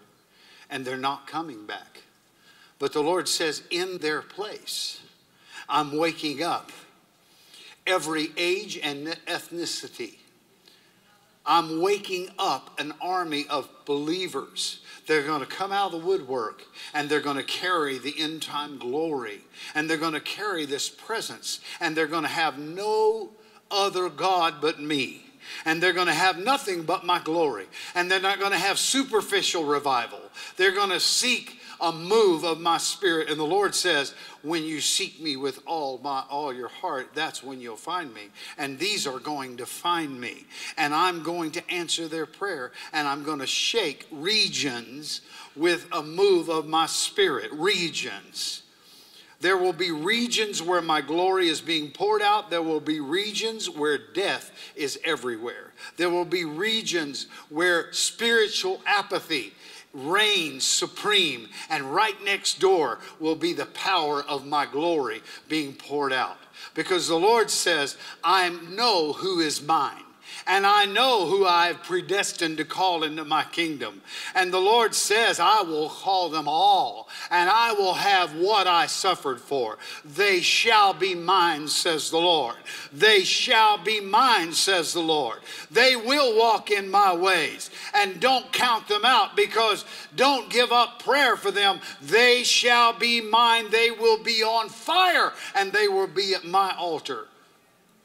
Because I have predestined them to know me. They'll come out from the darkness. But the Lord says, I'm looking this evening for those who will once again believe me. Whew. Believe me again. Watch what I'll do. Shake off grave clothes. Shake off apathy. And come after me again. Times and seasons of the Lord are upon you.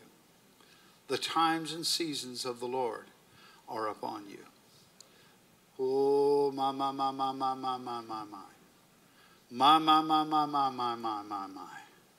Oh, my. A greater glory of the Lord is on its way. I'm telling you, a greater glory is on its way. He's looking for his bride.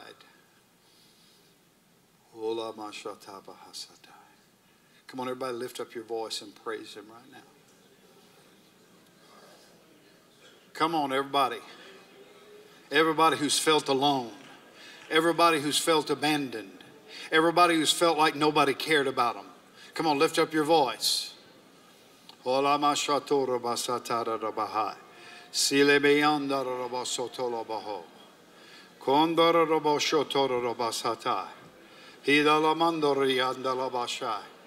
Hallelujah.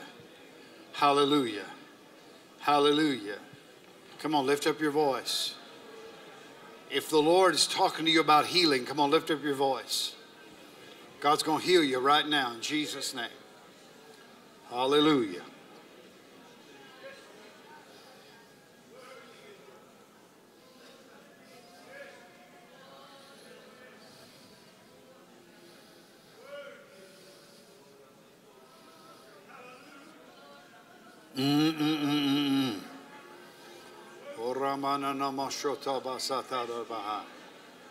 Hallelujah. Thank you, Lord.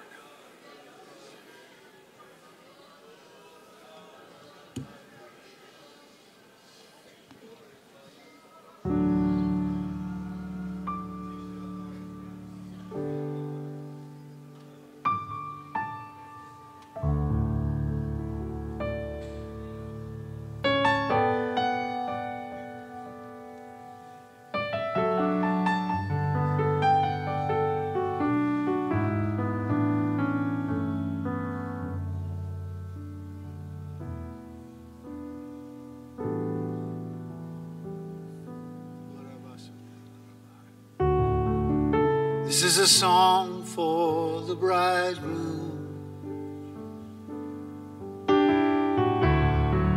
This is a song for the Lord.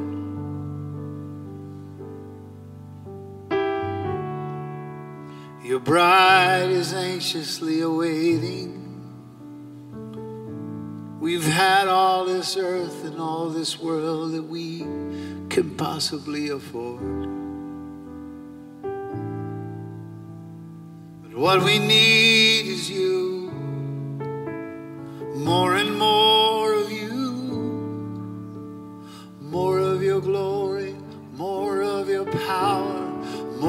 your spirit, Lord, 'cause there are heights we have never climbed. Take us up higher, higher. There are depths we have never known. Take us deeper, deeper. We're hungry, Lord. We're hungry for you, Jesus. We're hungry for you. We won't be satisfied with anything but you. Nothing but you, nothing but you, nothing but you. Oh, taste and see that the Lord is good. Oh, taste and see that the Lord is good.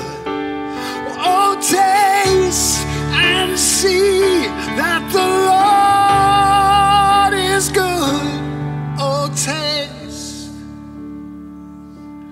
Oh, taste. This is a song from the Spirit. The Spirit and the bride say, come. The Spirit and the bride say, come. The Spirit and the bride say, come. The Spirit and the bride say, come. Come quickly, Lord. Come quickly, Lord. Oh, come quickly, Jesus. Come and catch your church away. Come and rescue us. Oh, come quickly, Lord. Come quickly, Lord. The Spirit and the bride say, come. The Spirit and the bride. Turn us into your bride, Lord. We're glad to be your church, but we want more. We want to be your bride. Lord, we remove all other lovers and we cast them away right now. The idols of technology that we've worshiped and we've pacified ourselves with for hours leave us cold. The idols we have bowed to of ministry have done nothing for us. God, we want to be your bride. We only want to move when you say move. We only want to speak when you say speak. We're desperate, we're desperate, we're desperate, we're desperate. Remove the hardness of our heart. Take away our stony heart and give us a heart of brokenness before you, Lord. We're hungry for you, Lord. The Spirit and the bride say, come. The Spirit and the bride say, come. Come quickly, Lord Jesus. Come quickly, Lord Jesus. The Spirit and the bride say, come. The Spirit and the bride say, come. Come quickly, Lord Jesus. Come quickly, Lord Jesus.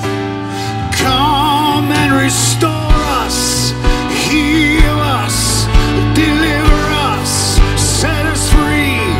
Come and fill us with your power, fill us with your glory, saturate our lives.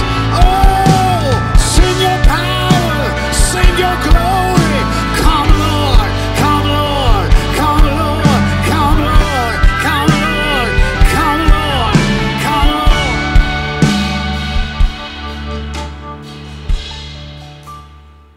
The Lord is my shepherd.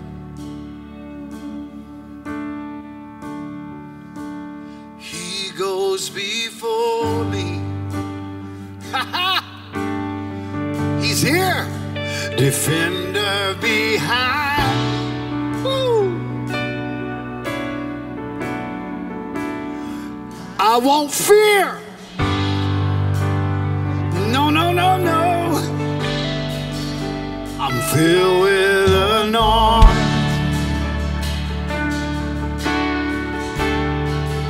My cups overflow.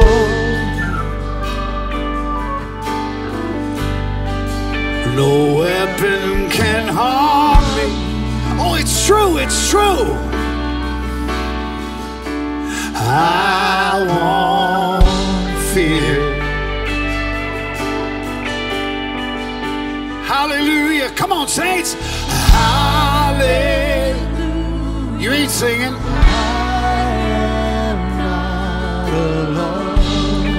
I want you to sing this right now to those spirits of depression that have been tormenting you. Hallelujah. Hallelujah. I am not alone.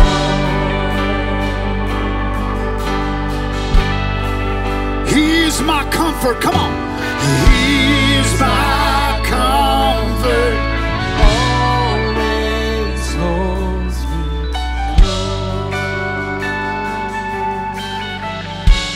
Hallelujah. Hallelujah.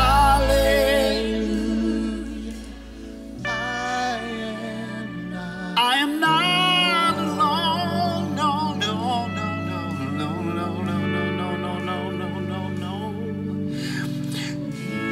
He's my comfort. Always holds me close. I'm feeling you. The glory is here. I know we got to go, but my Lord, somebody worship with me. Hallelujah.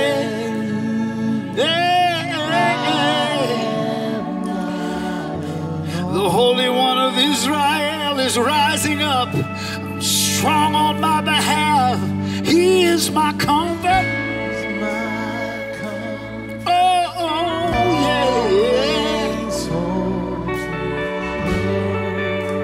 yeah. I'm going to obey the Lord. I was told to obey the Lord. Musicians, please take this as humbly as I mean it. I am a musician. You can sit behind those instruments and never be fazed. I've did it for years.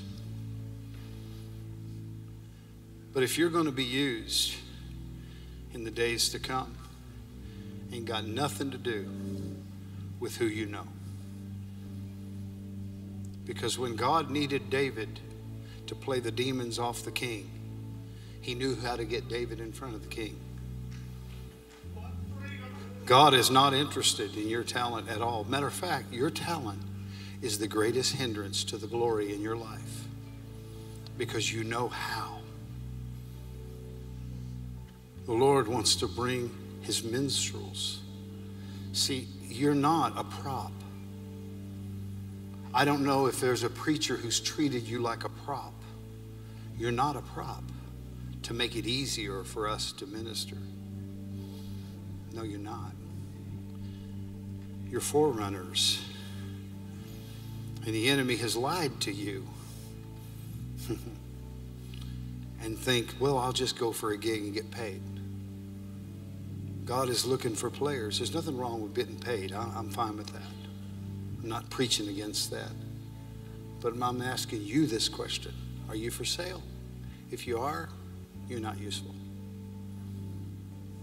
Preachers, if you're for sale, you're not useful. Because he doesn't need guys with a good paycheck. He needs people who will run into hell with their pants soaked with kerosene. I feel God's glory in this place. I'm not working this up. Don knows I don't work anything up. Matter of fact, Don, the Lord is not done with you, and I don't even know what he's going to do, but there's a door coming that's going to open. It's going to shock you. All hands on deck. Can I tell you a revelation of the Lord? Straight is the way and narrow is the gate, and few there will be that find it. Is that what the word says? Broad is the way. Now let me help you out. You're the few.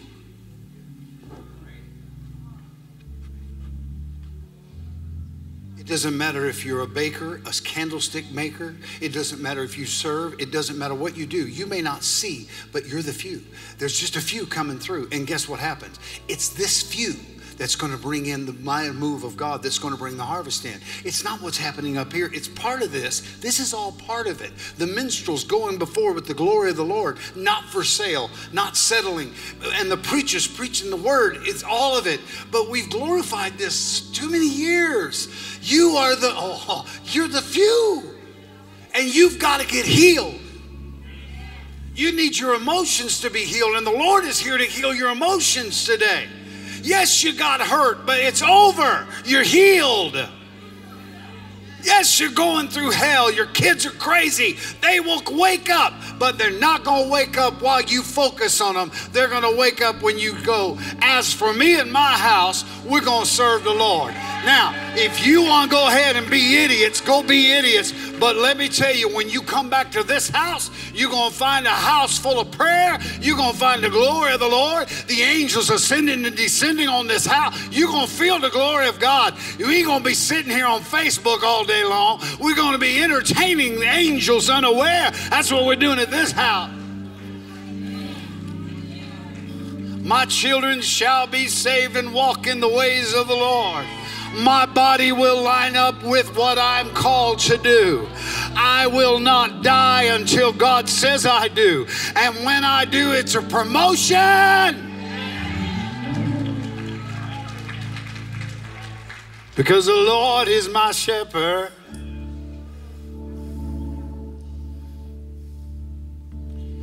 Everything is Father filled and He goes before me. Before I ever got to the hospital that day, the Lord had already been there. Before I ever got in the ambulance and my wife didn't know where I was, the Lord was already there. He goes before me. And for those people that are so chicken-livered that they can't tell you to your face, but they send in agents and informants to try to tear you down, let me tell you what I got behind me. Defender behind me.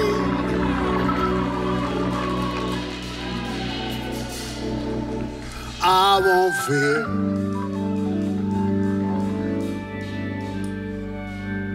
Fear not him who can destroy the body, but fear him who can destroy both flesh and body and soul in hell.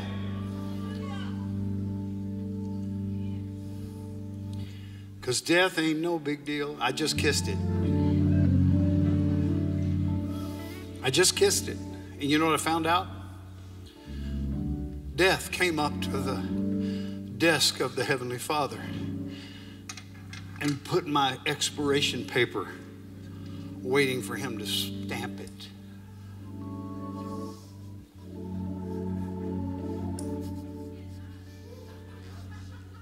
And the Father said, no, there's another revival coming.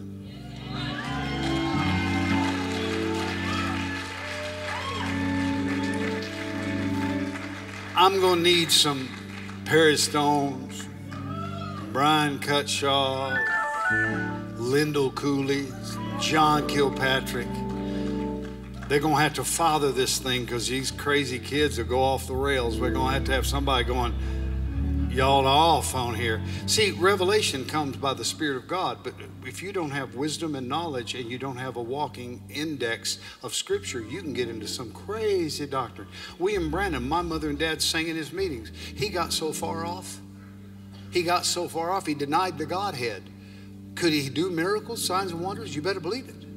He could heal the sick. I mean, powerful miracles that God brought in that man's life. He died a heretic. Got to have fathers. What does the word say? There'll be many teachers, not many fathers. You know what that tells me, Perry? God saved this old goat up here. Because there's a few going. And I got to get a stick on their behinds. All right, son, come on, let's go. Let's go, let's go, go. No, that's sweet and wonderful, but that ain't the word. Get back in the word. Come on, let's go. You get these musicians. I qualified to tell you all the truth, right? Surely. Y'all quit entertaining because for a paycheck. Let's get in here in the glory. Oh, I'm going to prophesy again. I'm telling you. The Lord says this is the hour that has been spoken about for the last 60 years, that I would raise up minstrels, I would raise up psalmists that would begin to hear of the Rolodex, and literally the songs from heaven are about to come into the earth. And the Lord says, you thought those other songs were from me. But the Lord said that was a conglomerate of writers. What I'm about to do is going to come from people who shouldn't be able to write a song at all, but they're dedicated to me, and the glory is going to come on them. And I'm just going to download it, and it's songs to get the bride home. Oh my, we're about to write songs that are going to get the bride home. Oh my Lord, we're almost there, friends. We got to get the bride home. We got to get the bride home. I gotta shut up. How many believe the Lord healed you tonight? Look over at your neighbor and say, I got healed tonight. How many have a sickness or an ailment or whatever that you can put your hands on? You know it's there, right? You know, how many have it? How many have it? Okay, when you go home tonight, if you still see that thing, whatever it is, you put your hand on it and you say, I give you praise, Jesus. I give you praise. This doesn't belong in my body. I give you praise. You're the healer of all of my diseases. Is this okay? I'm sorry to go so long. I have had no lunch. My wife won't feed me. She literally, and Tony drove over all the way over here. We haven't sung very many songs. We'll sing one more. I'm wanting food, and this is Church God town. Surely there's something open late. But I lost 30 pounds.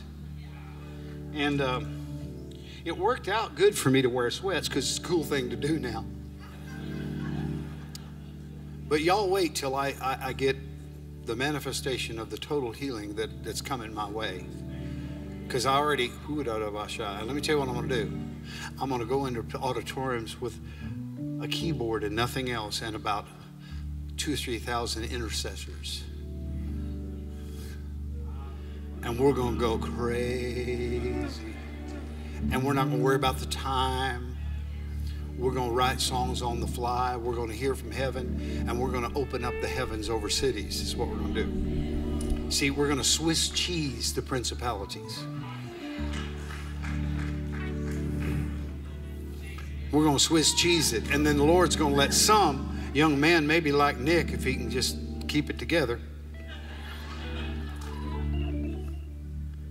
hit the final detonator. Somebody's going to hit that detonator and all that stuff's coming down. Oh, maybe my job, may not be. I don't care. I don't need to. I just want to see the glory. I feel God here. I don't feel no waste time. You know that? I've come too far from where I started from. 6 minor. Nobody told me that the way would be easy, but I don't believe he brought me this far to leave me. What key we in? What key we in? That's a terrible key. Oh, Lord. Can we do this? Y'all are kind of white to be able to do this, but it's okay. The Lord loves honkies too. I don't feel no waste time. I come too far from where I started from. Nobody told me that the road would be easy, but I don't believe he brought me this far to leave me. Let's take it out. I don't feel no waste time. I've come too far from where I started started from. Nobody told me that the road was gonna be easy, but I don't believe he brought me. Stay right there. I don't believe he brought me.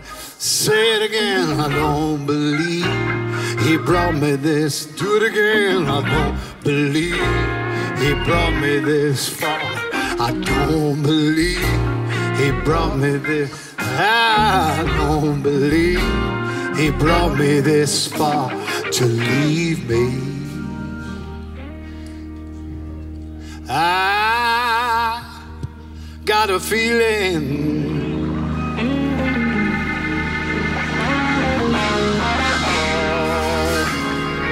I said I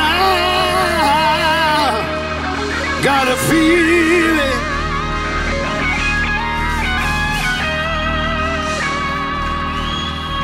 I've got a feeling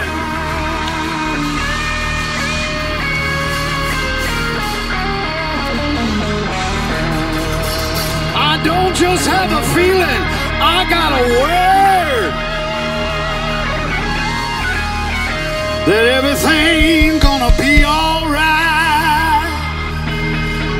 Oh, I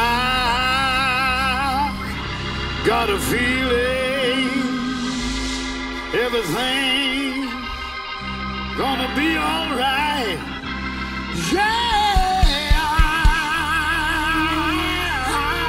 I got a feeling everything gonna be all right. Gonna be all right. Gonna be all right. You know, we need to get this up in a gospel key, like G. Yeah. Oh, yeah.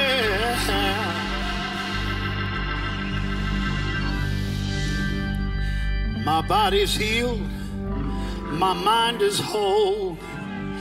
I've got a fresh feeling of the Holy Ghost. My enemies are falling before me, and the arrows are breaking off behind me. I got a feeling everything gonna be all right. Now, I know y'all are Pentecostal around here, and most of y'all look, y'all don't participate. That's how, what's different now, see, is when we do this years ago, even grandma with her dentures would be out there. Y'all have turned into a bunch of lookers. Oh, we'll just let all the people get that out. But let me tell you something. When I was dancing as a little boy, I was pouncing on the devil's head. And I was prophesying with my feet. You see, there's hopping that the charismatics brought in, and there's dancing in the spirit that the Pentecostals used to do, but that's all gone too, because we made so much fun of it that nobody will do it anymore. But there is a dance in the spirit, just like there's a praise in the spirit, just like there's a song in the spirit, just like there, oh my goodness, there's a dance that's got something on it. And it ain't just about emotion. It's about God's about to do something, because it's that dance that David danced before the Lord when he brought the glory back. Oh, my. I feel the glory coming back. I say we just go out of here on a high note, don't you? Say it with me. Say, I'm healed. I'm delivered. I'm free. My mind is free. My children are free. My life is good. God's got everything. It's all Father filtered. Nothing can touch me without His permission. Oh, yeah. All right. It's time to have a praise break. Let's go. I've got a feeling everything gonna be all right. Oh, I've got a feeling everything gonna be all right. Hey, I've got a feeling everything gonna be all right. Why y'all looking?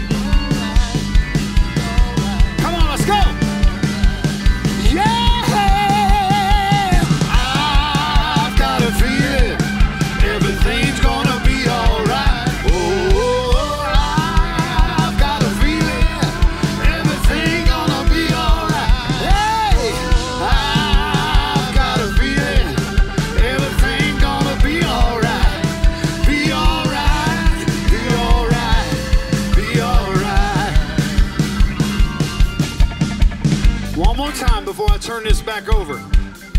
Y'all still ain't moving enough for me. Look, if I'm up here dancing with what I'm dealing with, I ain't putting up with it out of you. If you can't dance, that's okay, but just... And I want you to sing it loud and declare it to the heavens. The kingdom of heaven is all right. All right. All right. All right. All right. All right. All right. All right. Yeah. I've got a feeling everything's gonna be all right. Oh, I've got a feeling everything's gonna be all right. Yeah. I've got a feeling it's gonna be all right. Be all right. Be all right. Be all right. Be all right. Be all right. Be all right. One more time. It's gonna be all right. Be all right. Be all.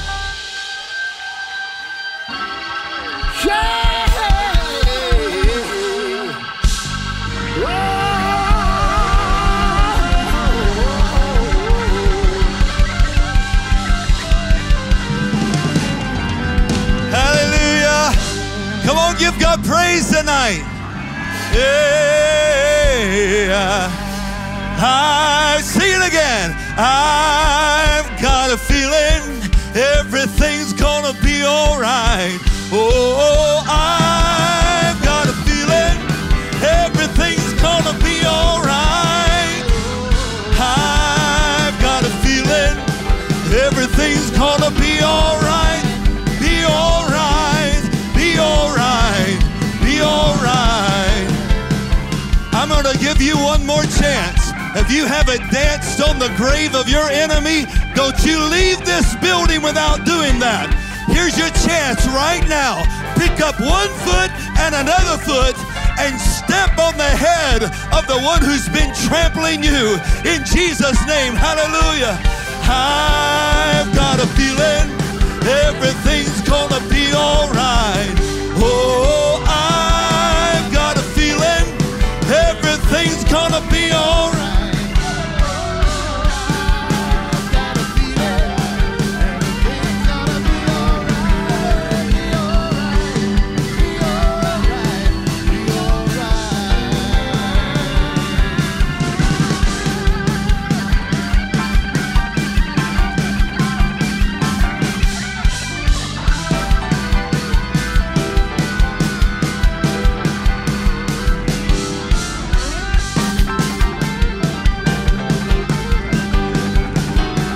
Yes, Lord. Be all right. Oh, sing it again. I've got a feeling everything's gonna be all right.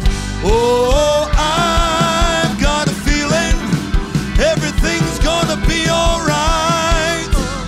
I've got a feeling everything's gonna be all right. Be all right. Be all right. Be all right. Now give God praise all over this room right now. We bless you, Jesus. We bless you, Jesus. We bless you, Jesus.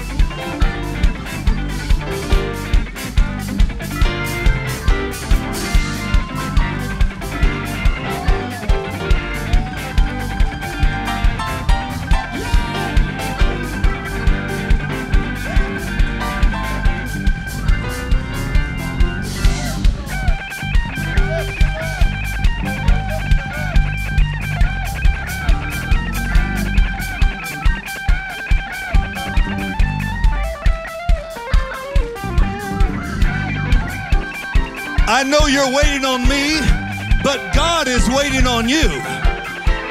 You don't need me to do what you know you need to do right now. In Jesus' name, just begin to declare your victory and dance a victory dance. In Jesus' name, hallelujah. Hey! I've got a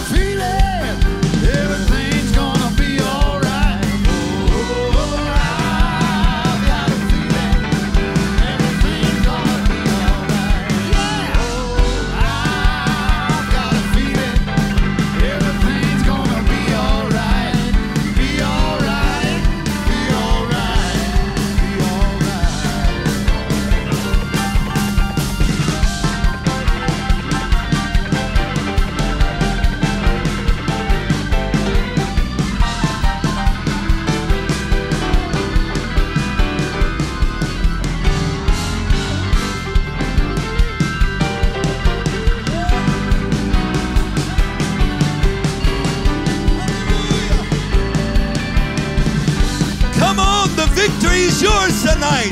Hallelujah. The victory's yours tonight. Just claim it in Jesus' name. Claim it in Jesus' name. Hallelujah. Hallelujah. Hallelujah. Declare it.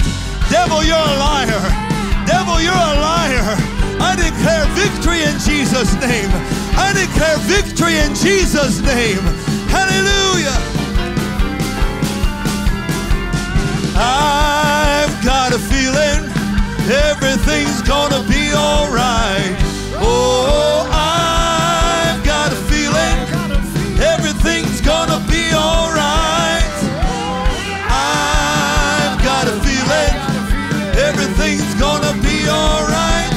Be all right. Be all right. Be all right. Oh, hallelujah.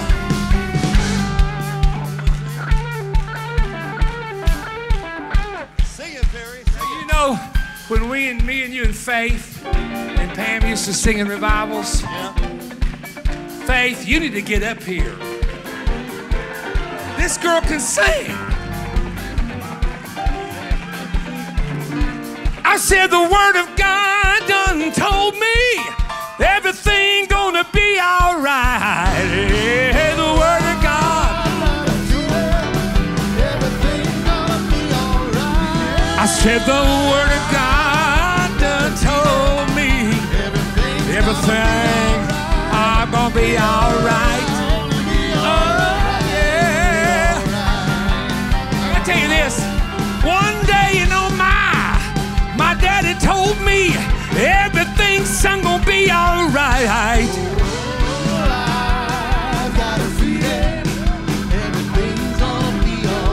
Anybody out there can say it? I got a feeling everything gonna be all right. Be all right. Be all right. Be all right. This is my favorite part. You know the Holy Ghost, he done told me already everything is gonna be all right. Yeah.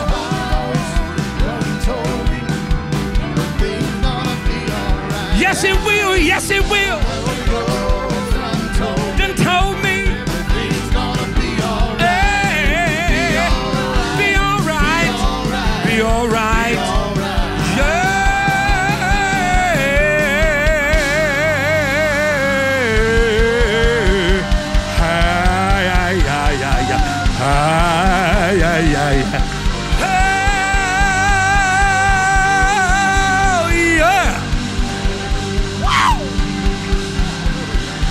Hallelujah. I want to tell you, hell fears what you just did in this place tonight.